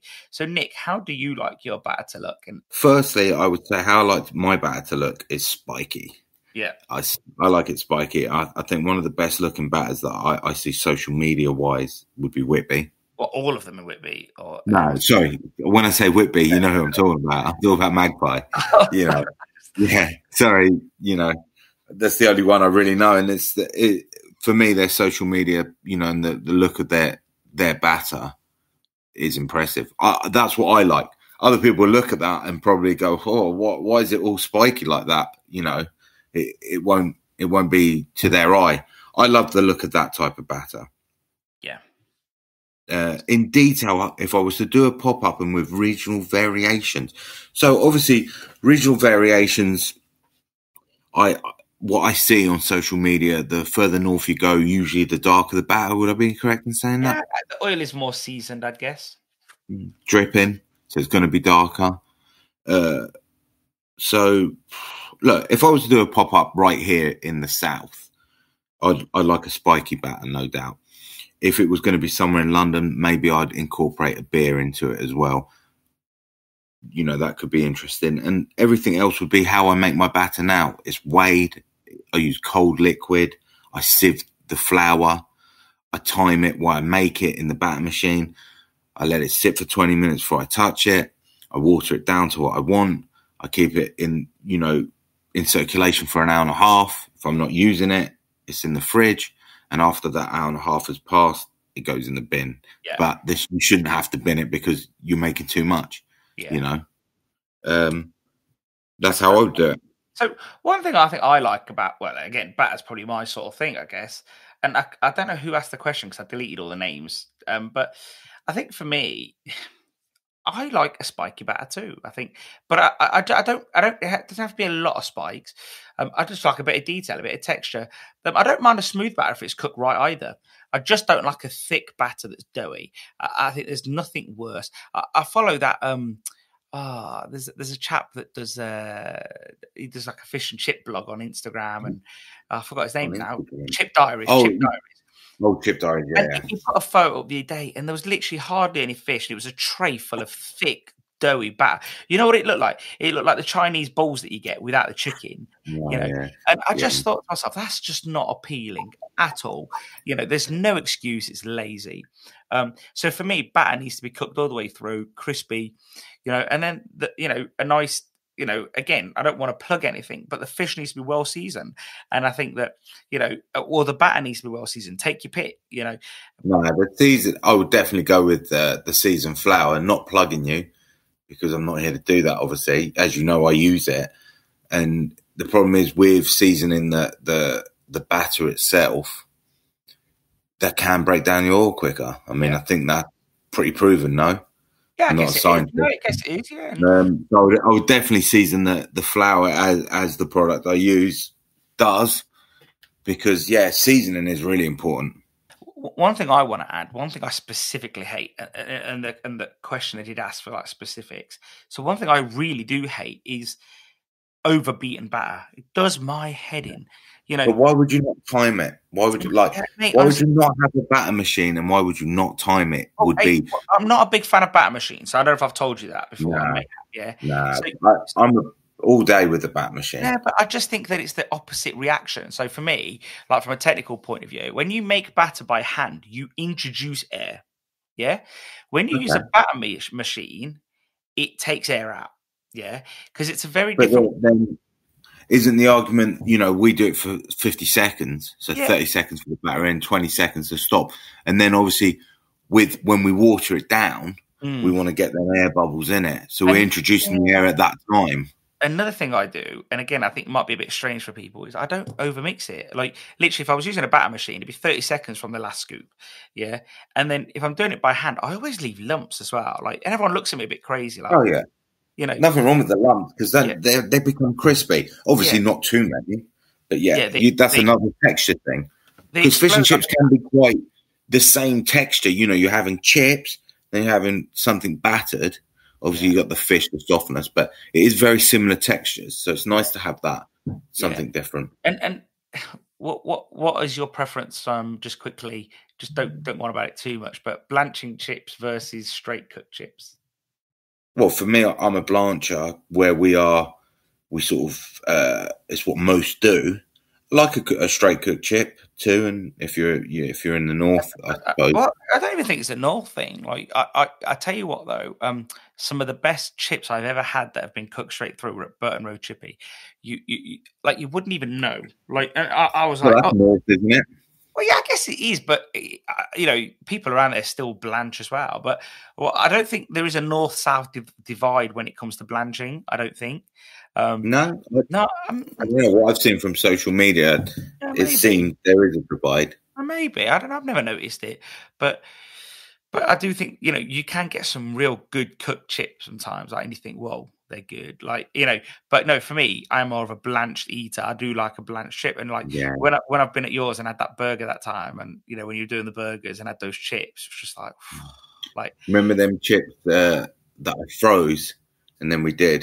Do you remember them? That time, I don't know. Like once I had chips there, and it was just like I remember sending a photo to Fred, and he was like, "They look good." I was like, "They were good," But no, I think you mess around with stuff, and I like that. So to be fair, next question: what marketing strategies for the typical takeout shop have you seen that have been really successful? Okay, well, I mean, if you're going to be talking successful marketing, come on, you got to be talking Simpsons. Are they not the leaders in that department? More, they still are, but more now. I love what Millers do. Yeah, I love the look of their social media. Is it Nick? I think I met him once before. Nick, seems like a cool guy, and I love what they do. I mean, they push it. And Simpsons. And there's so many though. There's too many to mention. They're just the two that I can think about right now. Yeah, and I think I do. I think well, there is two camps here. You can use a marketing company, or you don't have to. And I think one thing I always say to people is, if you've got 300, 400, 500 a month, you're scratching the surface. Even at £500 a month, you need to spend a fair bit and have your own ideas as well. But I think I would just do it myself. You've got an iPhone or an Android phone, get some great photos. Yeah, you can. Yeah, you can do it yourself, but it depends now. If you're going to open a shop that's got a 100-seat restaurant and you're really trying to push it with loads of staff, and I don't think you could take that on as well as trying to run that place. You would need someone. It depends what type of shop you're talking now. Again, if you've got an outlet with 100 covers, I guess you probably, or I hope you have, got some budget to do stuff like that. But I think you need to. If you've got a small takeaway, you open 20 hours a week, you could argue there's probably a bit of room there as well. Again, and how competent people are. You do a good job, I think, for the most part. I don't know about that. No, the food always looks good, the photos that you take. But then my question was, I wanted to throw a question at you, actually. And it's sort of the same thing. Do you find that when you take a nice photo for Instagram, social media, and so on, can it be a bit of a headache because it sets a fake expectation to customers? It's almost like the McDonald's effect, isn't it? Oh, look how great that looks. Then you get it and it's a bit sweaty or whatever. Well, I can tell you a good story about that. Firstly, I think 99% of everything that I've ever posted photo-wise of food is on the fly. We're cooking it and that's about to go to a customer, because that's how I like to do it. And out of 10 pieces of cod that I cook, or when someone worked for me cooked, I'd see one of them and go, I want to take a photo of that. And then out of them, maybe only one out of another 10 photos would actually make the social media page. When you're taking a good photo. Well, a few years ago when we used to do burgers, I made this burger and it looked wicked. So I took a photo of it. We got quiet. I put it on Instagram or Facebook. I can't remember, both probably. And a few hours later, we had a comment from a guy who hadn't actually eaten that burger, was a customer, doesn't come that often. He said it in the comment. He was like, I can't believe you're doing what McDonald's do, make your food look better than it really is, and all this. And at the same time saying, your burgers are brilliant, by the way. And I just replied politely and just said, well, that was a photo of a burger that was about to wrap. And obviously, once I put it in a wax-coated wrap, put it in a bio box, the staff put it in a bag and it's gone out for delivery or whatever. Yeah, it's not going to exactly look like that, is it? Let's be honest. But that was the burger I made for someone that evening. And he just went off on one. And to be honest, there's no doubt. But what are you going to do? Take a picture of something you don't like the look of and put that on your social media? What are you meant to do? Come on. The best one is ever. I love this one, actually. It's a stupid thing, but it just latched on. I couldn't have planned it if I tried. But do you remember when you got the butterer? Yeah. Oh God, that was brilliant. Yeah. I did it in reverse. And you did it in reverse. And I then posted on it. I said on Instagram, "Oh, so it takes butter off," and people were complaining, saying that you were being stingy and taking butter off the buns. I got quite a few. I was so proud of that I ordered that from America because I'd seen it on Instagram that you keep it on your burger grill and then you just get the butter on your bun and then it toasts better. I was so proud of it. I posted that in the reverse. Obviously, who takes butter off rolls? Who takes butter off rolls? And that's what made me laugh so much, because it was just a stupid comment, and yet people believe that you was taking butter off rolls. And I think that is the problem with social media. It does dumb things down a little bit. But yeah, I think I do agree with your choices there. Miller's, Simpsons were ahead of the game. Obviously, Simpsons use a marketing company. And then Miller's don't. But again, Nick is very, very good at that. Very good at that, as you know. So yeah, I think I know someone recently that took on a marketing company. He's paying £300-400 a month, and he doesn't have a clue of where to start. And you know what? Unfortunately, nor will the marketing company. If you don't have an idea of yourself, of what it takes or what you're doing, then it's going to be hard, and it's going to be hard for the marketing company. They can't make your ethics. And that's the difference. The likes of Miller's and Simpsons and, a lot of these people, they have their ethics. They know what they're doing. They know their plan. So Yeah. I think before you start looking at stuff like that, know what it is that you are, if that makes sense. Yeah. And what you want to look like as Yeah, well. You know, what do you want people to perceive you as? Because, excuse me, you know, my social media is quite mixed up. You know, you try to get a message out. Oh, that didn't really come out right, and I think to myself, they've taken that wrong.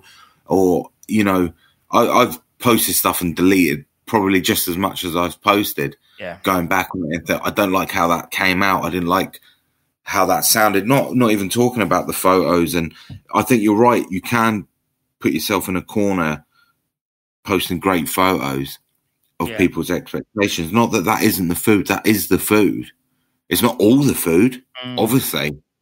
It's probably better for someone like a Scallop Shell, for argument's sake, because he's a restaurant. And if he takes a photo of a flat lay of all the food on the table, well, that's how it's going to come for the most part. That's how. It's not had to do that final mile, had it? You know, gone in a bio box or whatever. And that's a really good point. And good shout out for them, because that's a page that I look at. I'm not embarrassed to say it, and I look at it and I think, wow, that's so cool. It is one of the few pages that I look at, and I do feel hungry. Like looking, I just want to go and eat. I'll tell you a story. Actually, you probably don't know this, or you probably do. Actually, I was actually their first customer in the one in Bath in the takeaway. We've gone to Bath with my wife. We just had Athena. She was under one. We still lived in Wiltshire at the time, and I was one of his first customers. Not that I know him personally or anything like that. To be fair, Gary did mention it. And he said he'd never seen anybody put back that many carbs ever. I just had the Gurnard and chips. That's all. And the peas. And 4 times.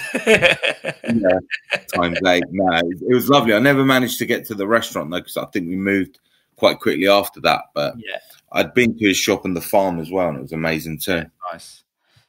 So next question. Aggregators are growing at an extremely fast rate. Do you think businesses should use these or risk being left behind?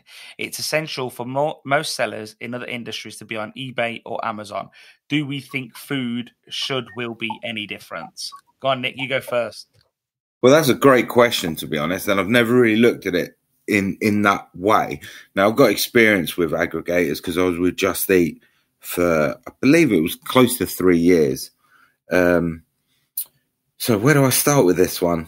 I think there's pros and cons to both. For me, being that I was with them and now I've got my own thing, a pre-order thing, which I rate highly, I would never go back to an aggregator.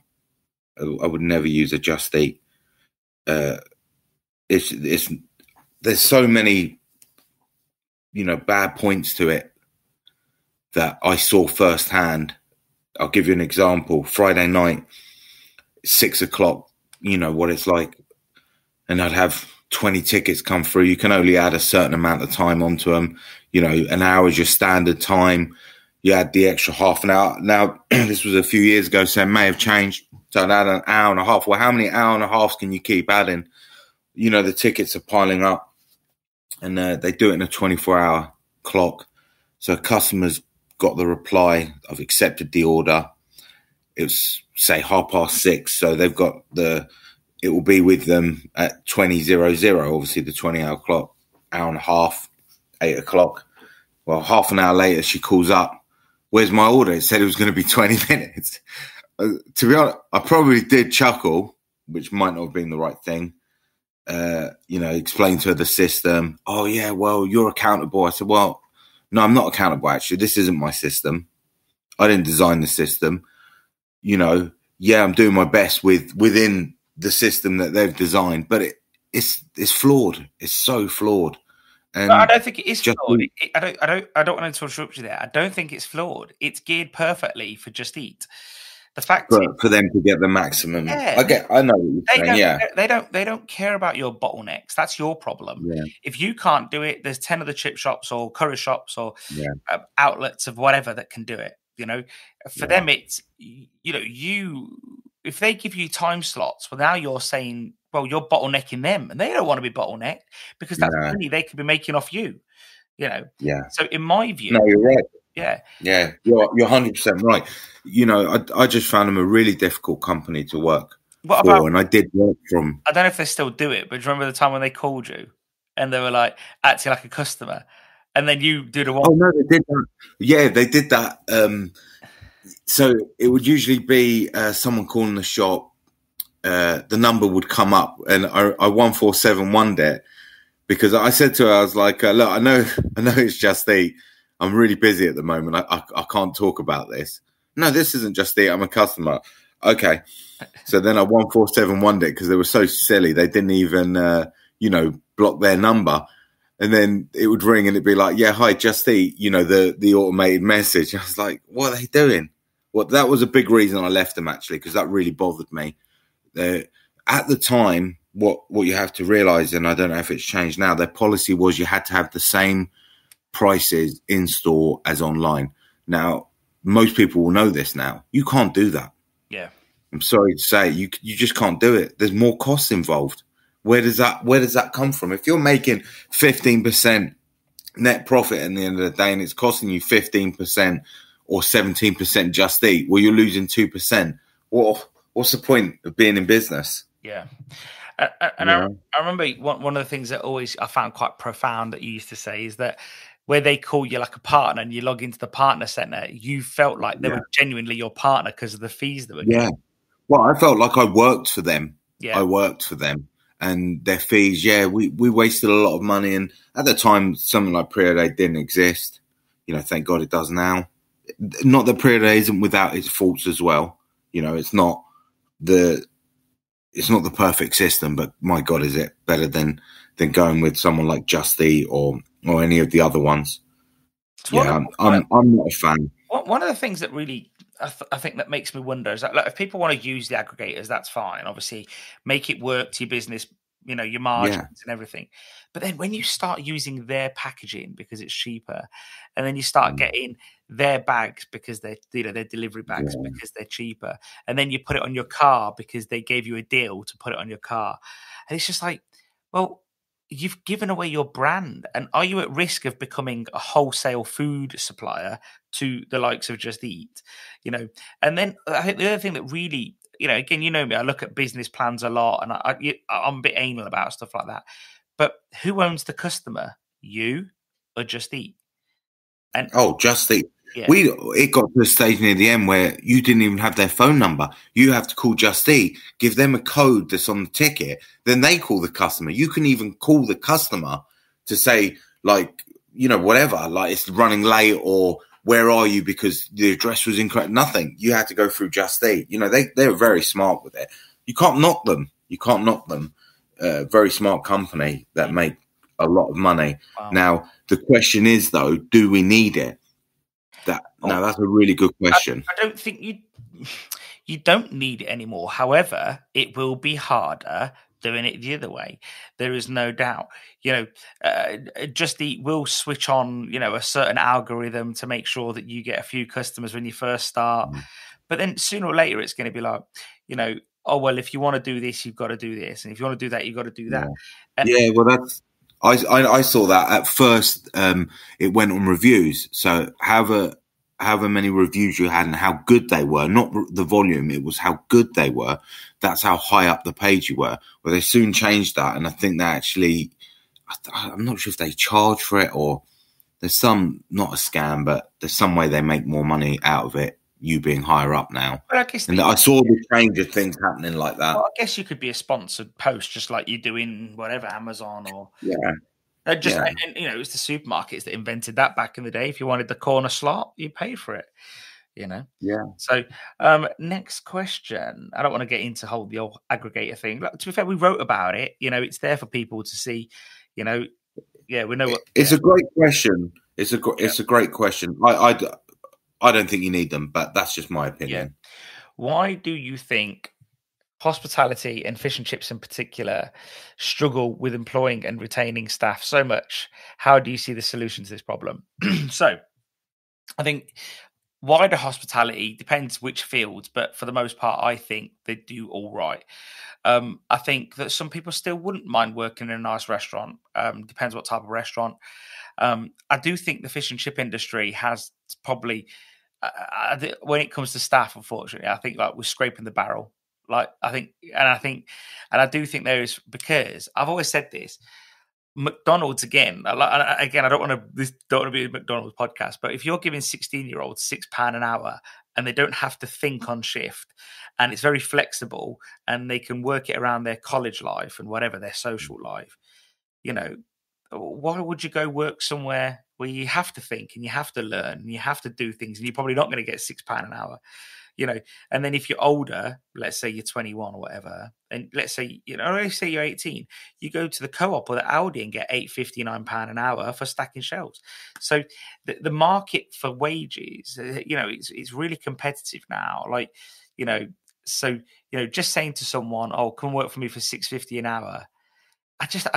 What sort of person are you going to get for a start if they can't get any of those other jobs? So. And I do think it is money. I think money is always the first hurdle. Why do people go to work? Because of money.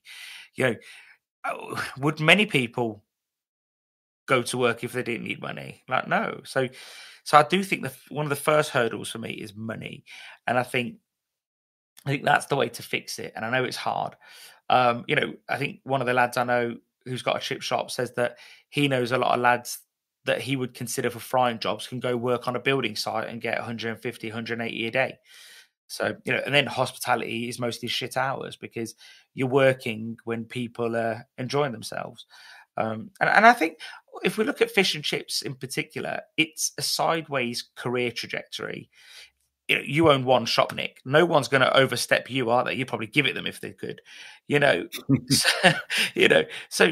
then if you work for someone, I guess, like Fish and Chicken, yes, there is some upward mobility there, but I think, if you're working for a chain, I can see where there's upward mobility. But if you're working for an independent, which the majority of our industry is, how far are you going to take it? So I don't know what your thoughts are there, mate. Sorry to butt into all that. No. I think what you said at the end. I've been to a few shops that they have multiple sites, and they seem to, and not just multiple sites within fish and chips. They may own 2 kebab shops, a calf, a fish and chip shop, and they always seem to hire the people and offer them a percentage because, like you said, most people are money motivated because that's why we work. Now, I hire the team I've got at the moment, 3 college students. I pay them a lot more than minimum wage. I look after them as best I can, but they come and go. That's what they do in our industry, and I think the sooner we realise that, the better off we'll be. Not many people are coming into our industry and sticking at it because there's far more shops like mine where it's just a one-man band sort of thing than multiple sites. And you're not going to attract people that are going to come from the age of 16 and stay with you till they retire. No. It just doesn't happen in our industry. So I think the quicker we can realise we're going to have a high turnover, how do we teach these kids to learn the job as quick as they can, and then pay them as well as we can? So in your sense of the word, it's passive employment. We know they're going to be with us 2 years max while they're at college, uni, or whatever. Be a flexible employer, bend over backwards where we can, and make the training as easy as possible so it doesn't cost as much. Yeah, definitely. I think that's the best we can do. I think they need to stop looking into how can we make people come into our industry and stay there. So I just don't think that's ever really going to happen. Yeah, I think one of the other things is for me, it's management skills. Most people are self-employed. If they haven't done another job before, you're sort of dealing with different people at the best of times, and then younger people are harder to manage. So I think I've always sort of tried. Back in the day when I worked in the fish and chip shops, I treated all staff like they were volunteers. And it sounds crazy, but I treated them like they could work anywhere. I've dispelled this myth straight away that they couldn't get a job anywhere, because everyone can get a job somewhere else. You don't own them, and I think the minute you treat them like you want them there, and I think I saw a post on one of the groups of the week, and it said, "I can't believe it. I've been cutting fish all day, and my staff member came in and didn't make me a cup of tea." And I was thinking, well, that's not their job. Where did it say that in their employment is that they must come in and make you a cup of tea? I got to say, sometimes. Currently, I haven't got the Facebook app on my phone, as you well know. I come in and out of it because I can't read comments like that. Yeah, that's just pure stupidity. Yeah. And people posting stuff like that is the reason that I can't have the app on my phone, because I just go on it, get pissed off, and then I'm like, I can't be dealing with that. I think, exactly like you said, you don't own them. They can get jobs at most places. Let's be honest about it. Our job is hard. You're on your feet. Yeah. You're dealing with customers.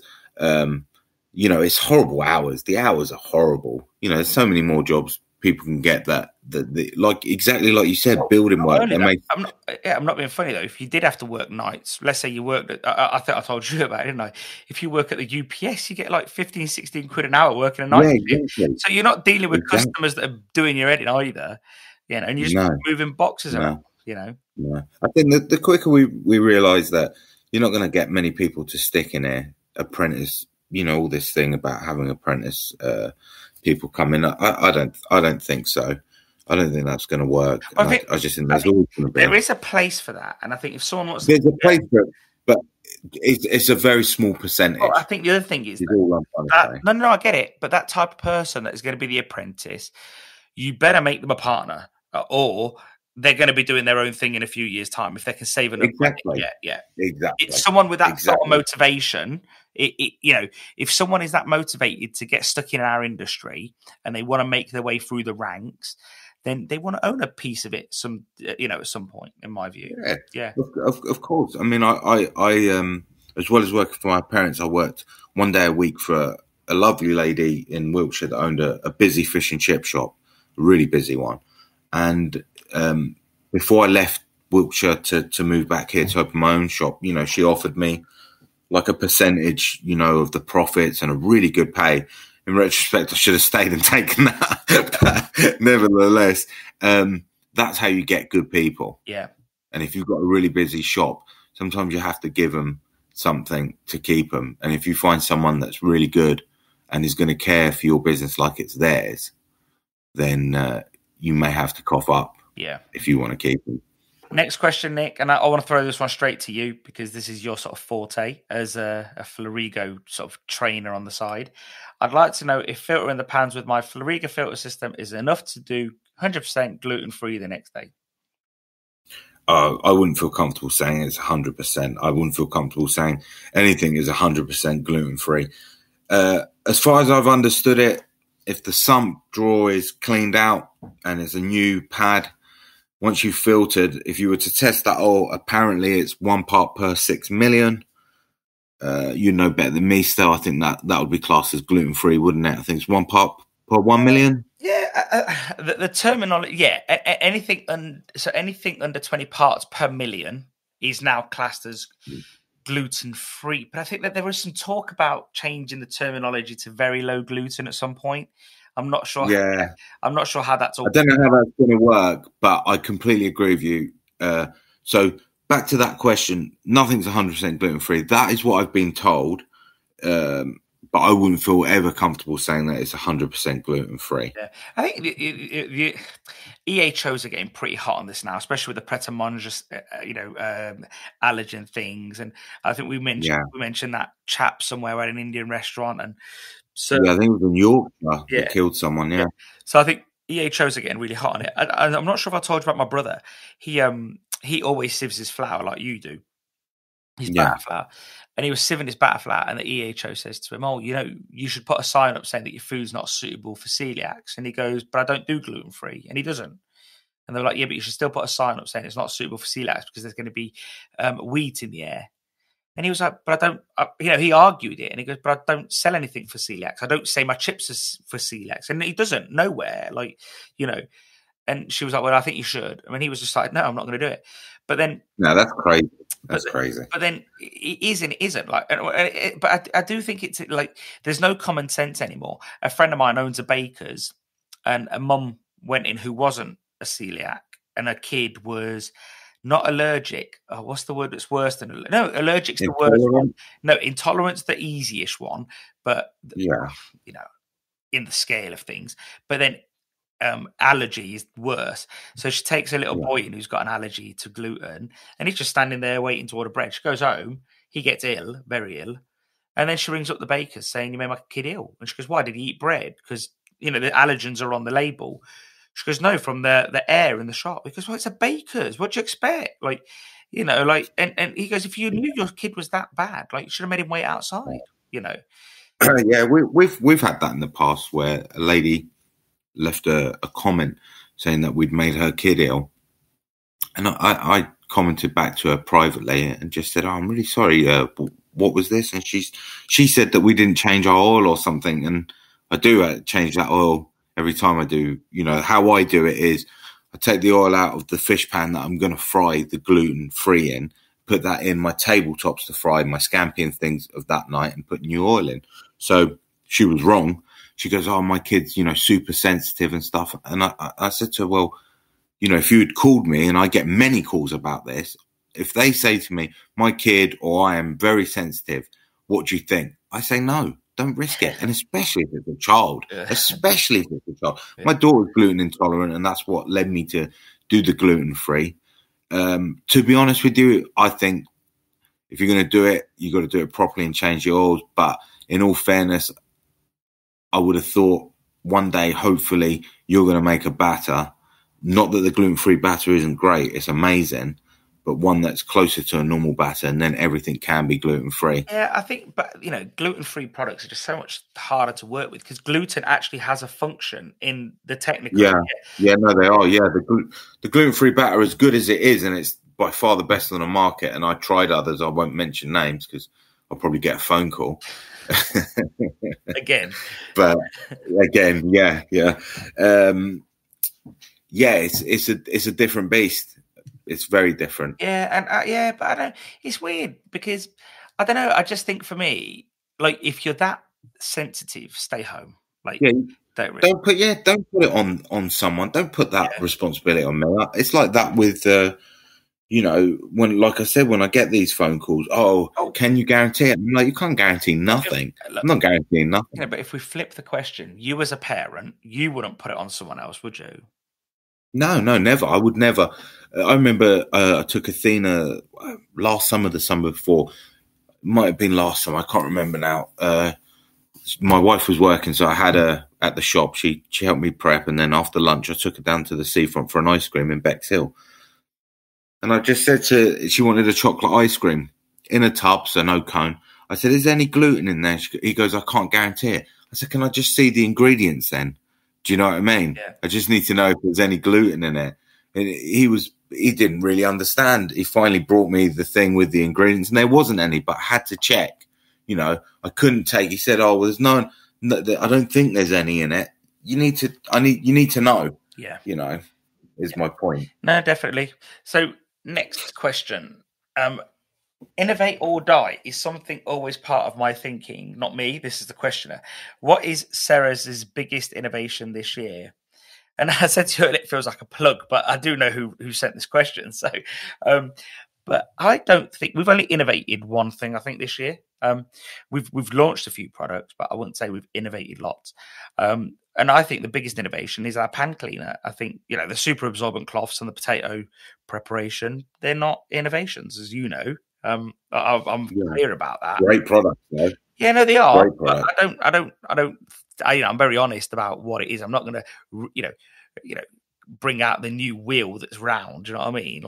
But no, the pan cleaner, as you know, is brand new because and we did develop that a lot. And I remember I was laughing earlier when we were talking about this because do you remember when I rang you and I was like, I've been working on this, and you were like, yeah, and I was like, well, I knew where it was leading to.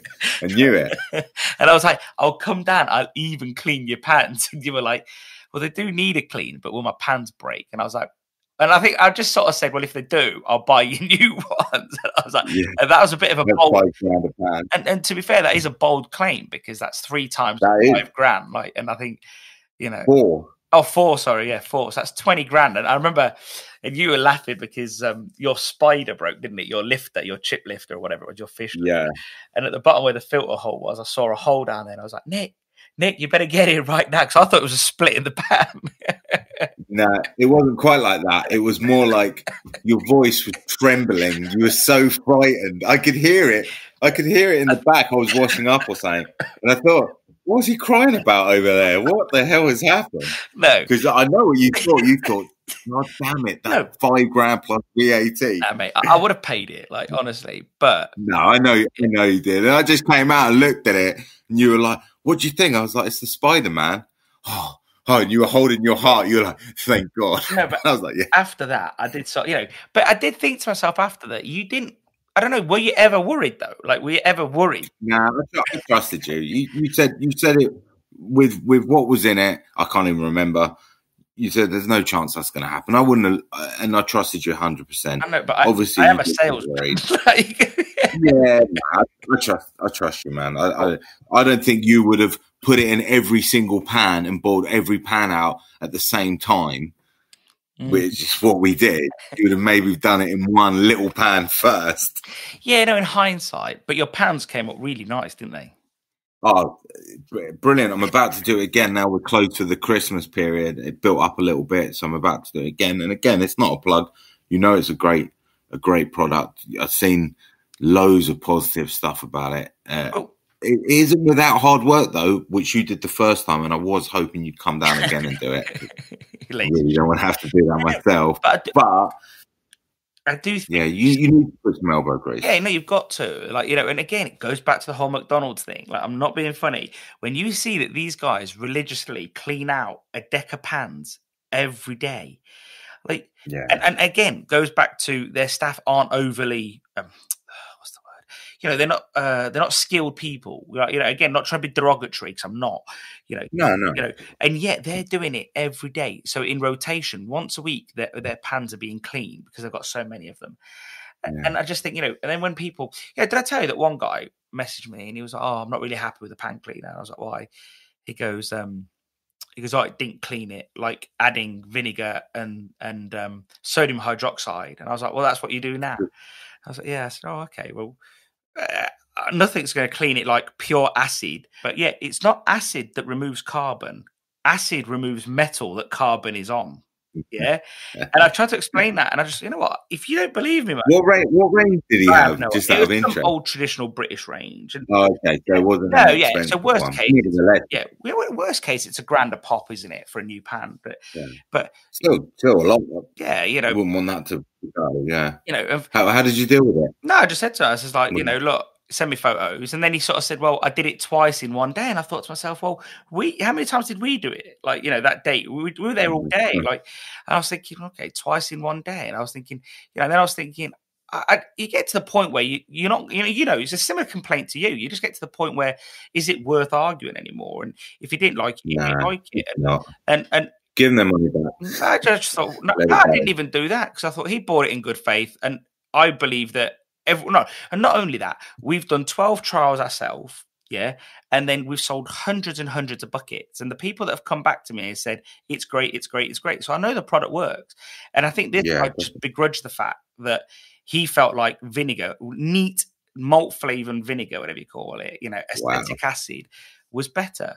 Well, was that like the 7-to-1 stuff? I think it was, and I think he just lobs one in neat. And I just thought, well, and then what people don't consider is you're breathing that stuff in, man. Like you're boiling acid, and I think that's what one of my customers says to me. I love the fact about yours is that the Sarah's pan cleaner is that I know I'm not breathing in anything that's harming. And I think definitely there was no smell or anything in the atmosphere. No, you had to scrub it. I think as long as people realise. Listen, you're going to have to go to work with it. It isn't going to do it all for you. Well, the other thing to remember is carbon didn't accumulate itself. Yeah? Yeah, exactly. That also took time. Yeah? Not in one day. Yeah. Exactly. So that also took time, So, and I think that's one of the key things that I like to talk about. So, that's our innovation this year. And I think everything else isn't really an innovation. Well, actually, the online shop is an innovation to some degree, I think. That is because up to, if I'm correct in saying, is there any other suppliers that you can buy direct from in that form? I guess there is, but maybe not in that form. But yeah, I don't think not that I know of. no, maybe not. No, maybe you just have to ring up and do it the old-fashioned way. Maybe, I don't know, but no, I just think for us that was a big leap because no wholesaler is taking on new products at the moment. So if you ring them up and say, "Hey, we've got this great seasoned rice flour. Hey, we've got this Sarah's." Yeah, that's always upset me about not you or your company, but some of the suppliers and the lack of them carrying your products, especially. I mean, I've been using your products now. It's been 6 years at my shop. I don't know how many years before my parents. A long time. It's got to be 10 years plus. And back in the day, and then even, some just don't hold this or haven't got that. And it's a pain in the ass. Well, now it doesn't matter. Yeah, no, exactly. It doesn't matter. You just get it. And that's the point. And we're trying to fill the gap, as you know. Like, you order it and it comes and it's there most of the time. Yeah, works. It's good. It's a good idea. Not. Most of the time, it's with you next day for the most part. Yeah. So good. Good work. The same questioner has asked Stephen, do you use any of your products at home over Christmas? Now, we were laughing about this earlier because you were like, "Oh, I bet you don't." But I actually do. We use our fish cake mix at home quite a lot because, especially when the kids were babies, because we'd always make little fish cakes for them, whether it was salmon or whatever. They don't eat fish cakes now, which is annoying. Can't even use the fish cake mix. But no, but the gravy and the curry all the time. Yeah, all the time. And I don't know, you yourself, do you ever use these things at home? Yeah. No, we use a couple of things. As you know, I mentioned earlier, Athena, my daughter, is gluten intolerant. And we use the batter, which she loves. And the fish cake mix, because we make some sort of mozzarella sticks. She's into that sort of thing, being that it's gluten free with the gluten free crumb. Yeah, it's a great product. Obviously, I have it at the shop, so why would I not use that? Why would I go and buy something else? I'm not being funny. Your products are really well priced, gluten free wise. Yeah, I guess they are. I suppose if you're different. No, they are. Take it from me, who buys gluten free products in the supermarket. They can be really expensive. Yeah, bless her. You just have to start sneaking in wheat into a diet. Nothing will happen. Yeah, no, I think one day we will, but she's too young for that now. I'm only joking. I don't need to hurt your daughter. Yeah. No, you have to. We need to know what it's all about. So, we know who this is. So, I want to know, and you can tell who this is. I want to know if you're going to continue growing your product list, or are you happy where you are now? I guess he means me, not you, Nick, because he didn't know you was coming on the podcast. Yeah. I don't know. If we see a product that needs to come out, we'll do it. If it don't, then we don't. We're not going to do it just for the sake of it. We never stop, really. I think this year alone, we did the pan cleaner, we did the potato prep, we did the cloths, the seasoned flour. Yeah, and obviously because we've got the online store, you can turn them around faster. But again, it doesn't mean I'll do something just because. There's got to be a clear need for it. I think what we want to do this year is we probably want to bring out one more product, and then we probably want to look at the packaging that we've got. And we've done that obviously with the fish cake mix. Well, it's not obvious to many because we've just started rolling that out. The fish cake mix is going out, instead of in a tub, it's going out in smaller bags. So why? Just less waste. Just for the product itself, all the recipes, we've always worked the recipes around 500 grams, so now they're in 500 gram bags. There's so many more. Yeah, so I think for us, it's just looking at all the pack sizes. Do we need a 10 kilo curry? Do we need this? Do we need that? And really, looking at sort of getting rid of some plastics. The same questioner also asked, why do we use a plastic tub for the gluten-free? And again, because it's reusable, it's recyclable. It comes from recycled sources. It's white plastic, not black plastic. I didn't realize this, but black plastic is notoriously hard to recycle. So I think everything has its reason, but I don't think I want to just innovate for the sake of it. No, you never innovate for the sake of it, but I don't want to bring out products for the sake of it. Well, it'd be all more organic when something comes up. It's like that pan cleaner. I don't know how you came up with that, but I'd imagine it was organically. You saw a need for it. You came up with it. It was just researching stuff. And when you research stuff, you think, oh, that's a great one. Like, that looks good. We don't do that over here. And again, I fancied something slightly different. So yeah. More like, did that come more like from America? Would you say? I think it was. Yeah, I think it was American, and especially they're quite ahead of us, aren't they? Yeah, they are massive. They are massively. We're the Brits are. I think even now, like you see comments on the group saying, "Should I buy a filter machine?" And you think, hell, like Man, it's 2021 in this day and age, like someone's not filtering their oil. That's unreal. Yeah, and you think it's 2021 in a week, like, and you think, and I remember like someone telling me a story that in the 70s they didn't have, maybe it was earlier, maybe the 60s, they didn't have thermostats on the range, so they used to flob like spit in the pan, and and you think like, and you think like, maybe like, how can you still not have a filtration machine? Like, but that's not as grim as that. I'm not saying that to mock. I'm saying it because it is a true investment that you can see that pays for itself. Yeah, exactly. That's going to pay for itself quickly. Yeah, like that's going to pay for itself massively. And then, so last couple of questions, really. This question is something we talk about a lot. What would you avoid doing if you was opening a new shop now?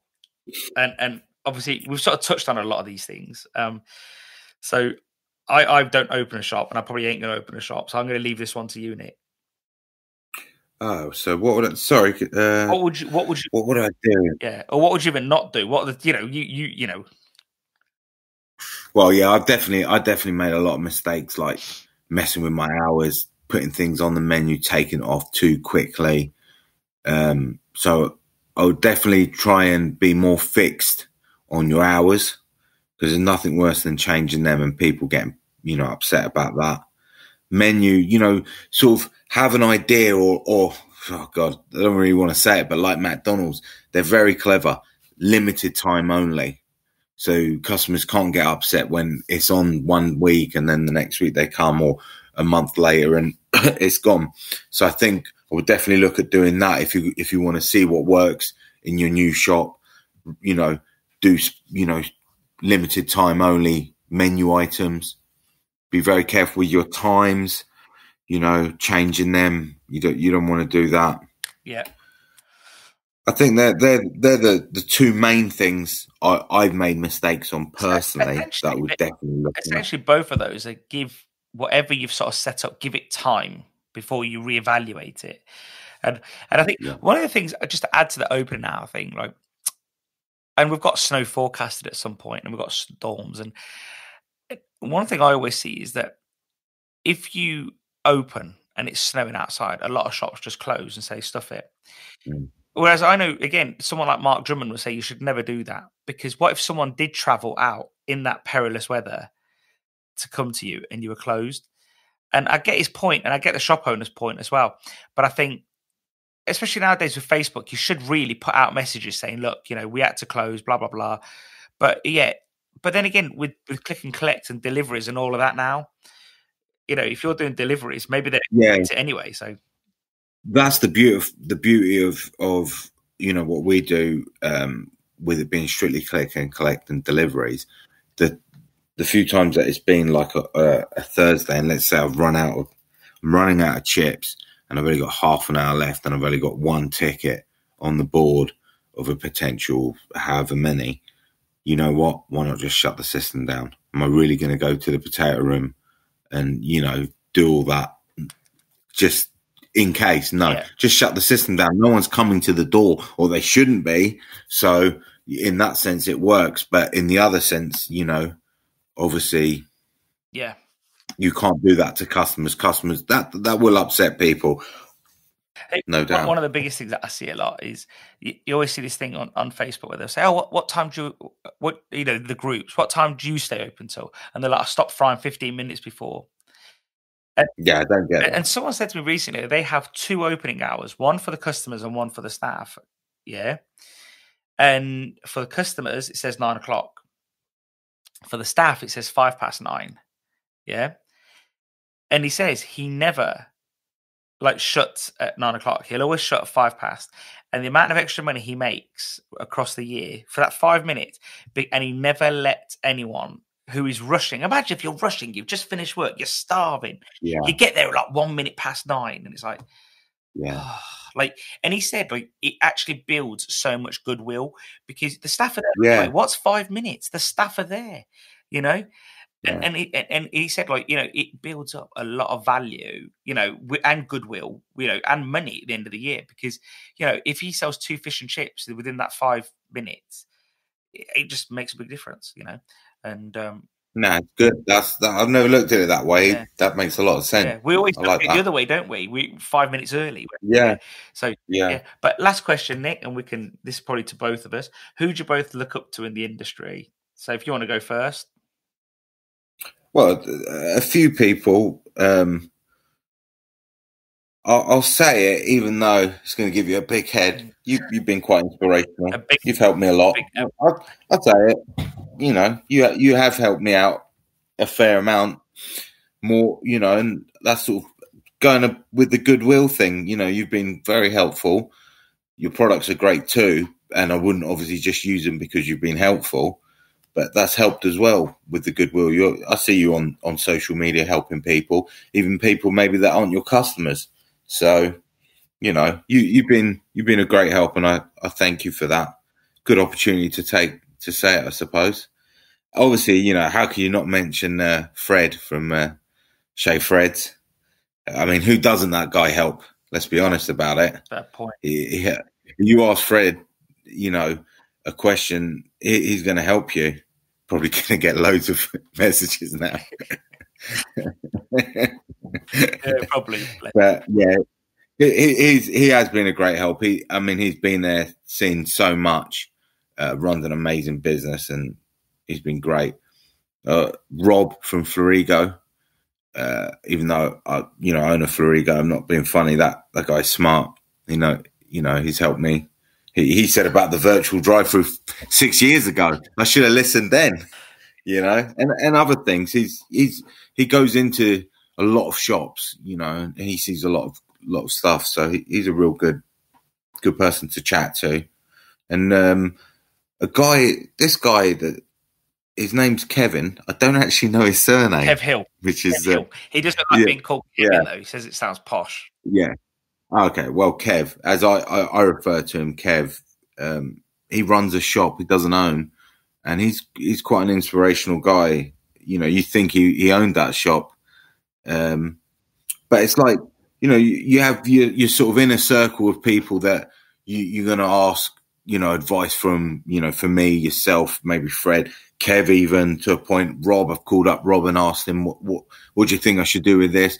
And I think we all need that in the industry, where there's people that have got different skills, have been in the industry longer, or it's just good to get a different perspective on something, you know, like, you know, you said things today in this podcast. I thought, well, you know what? Yeah, I've never looked at it that way.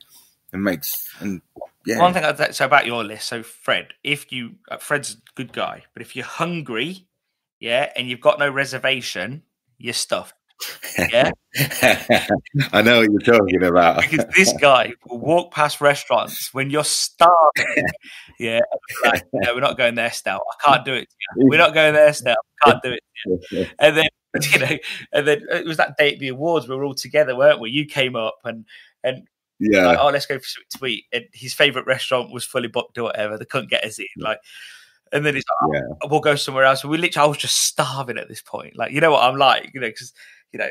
We travelled in like rush hour, didn't we, in London, trying to get on the tube. And I've got the will. He's like, go on, Nick, get on there. Get on there, Nick. And I've got the willpower of Jack Diddley squat by this point. And like, and then I remember like, I ate everything. And he was like, oh, that was shit.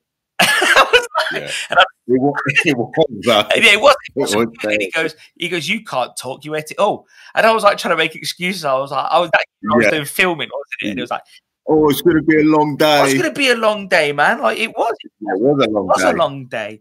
And then and he was laughing at me because he called me fat, and he said, 'cause I ate all the food anyway, and it was shit. And then I remember the waiter comes over and says, was it nice? And then Fred just ignored him. Like, and then I was like, yeah, thanks, mate. It was great. You were like, you said the Diet Coke's the best I ever had. Oh my God, I still remember it today. But no, it was nice. It was really cold. I enjoyed the Diet Coke. Yeah, you're the only guy to today that I know that has Diet Coke for breakfast. But but no, gets you going. Regarding Kev though, for a second, because again, a lot of people wouldn't know a lot about him. Like, I think what I like about Kev a lot is we do all have a good laugh with, and we've got that group message thing going off, and he treats that shop like it's his own. And to be fair, better than his own. Like, he cleans out those pans. Like, he sent me photos the other day. Pride, like, really proud. Like, cleans out those pans, really happy. He maintains a good product. He does care. He does care, and I think that says a lot. And I think one day he'll be a natural shop owner. And oh, definitely. Definitely a really good one of that. Really good and one. I think that's what he's aspiring to.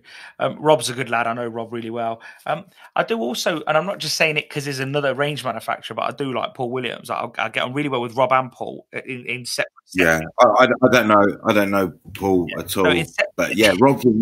What I like about Rob, though, he'll come and sell you a range, obviously, but he will discuss a lot of other aspects of the business. To be fair, I think most. I know that's his job. Yeah, but.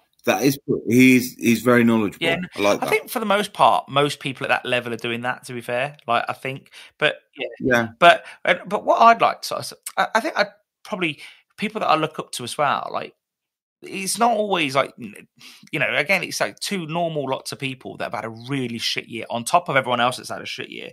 So two people I want to call out here is like, it's Matt Bedford. Matt Bedford, like, absolute great guy, been in the industry 10 years or so.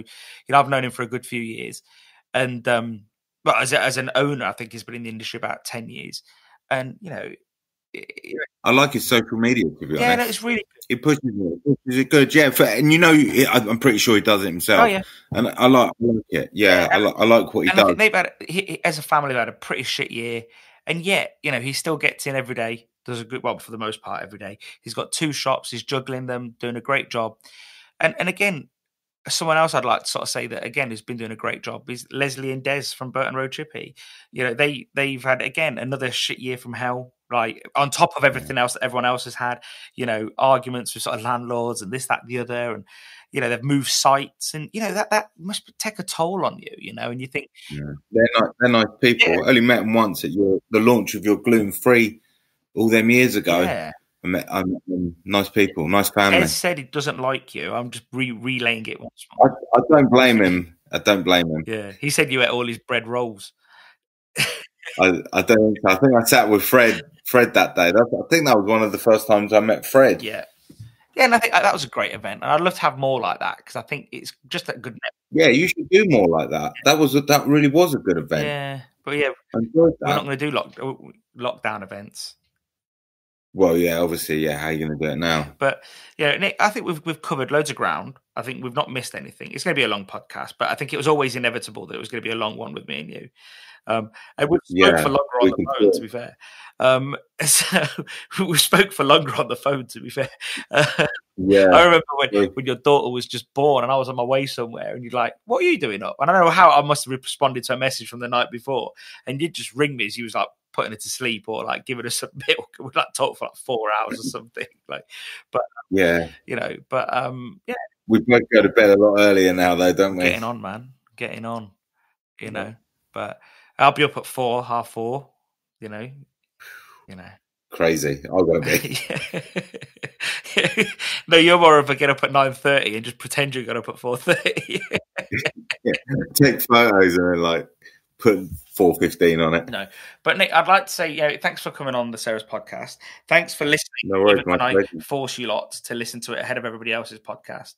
Because you know how strong. No, I enjoy them. I think this is a great thing for our industry. You say another thing you didn't mention was this. You innovated this. Yeah, you're not the inventor of a podcast, but no one in our industry came up with this. So that's pretty cool. Yeah, I guess. But I never see it. I don't know if I see it as a product, but I guess probably it could be seen as innovative. Well, it is a product, and to be honest, I bet it's going to help a lot of people. Probably not this conversation, but others have been very informative. There's been some really good.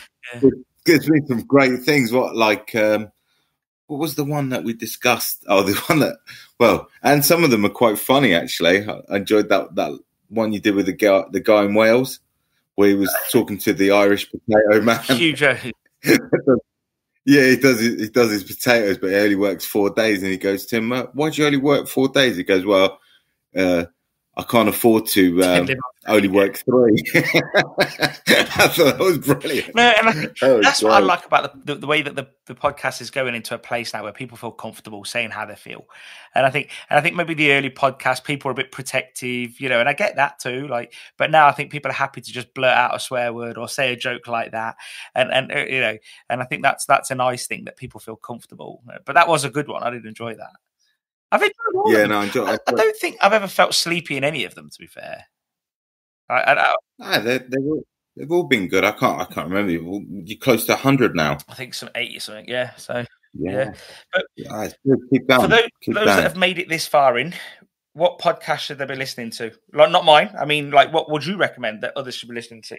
Oh, well, I can only tell them what I listen to, whether they like it or not. Obviously, the Joe Rogan Experience. I mean, if you're not listening to the Joe Rogan Experience, you're missing a trick. You know, that guy has some amazing guests on.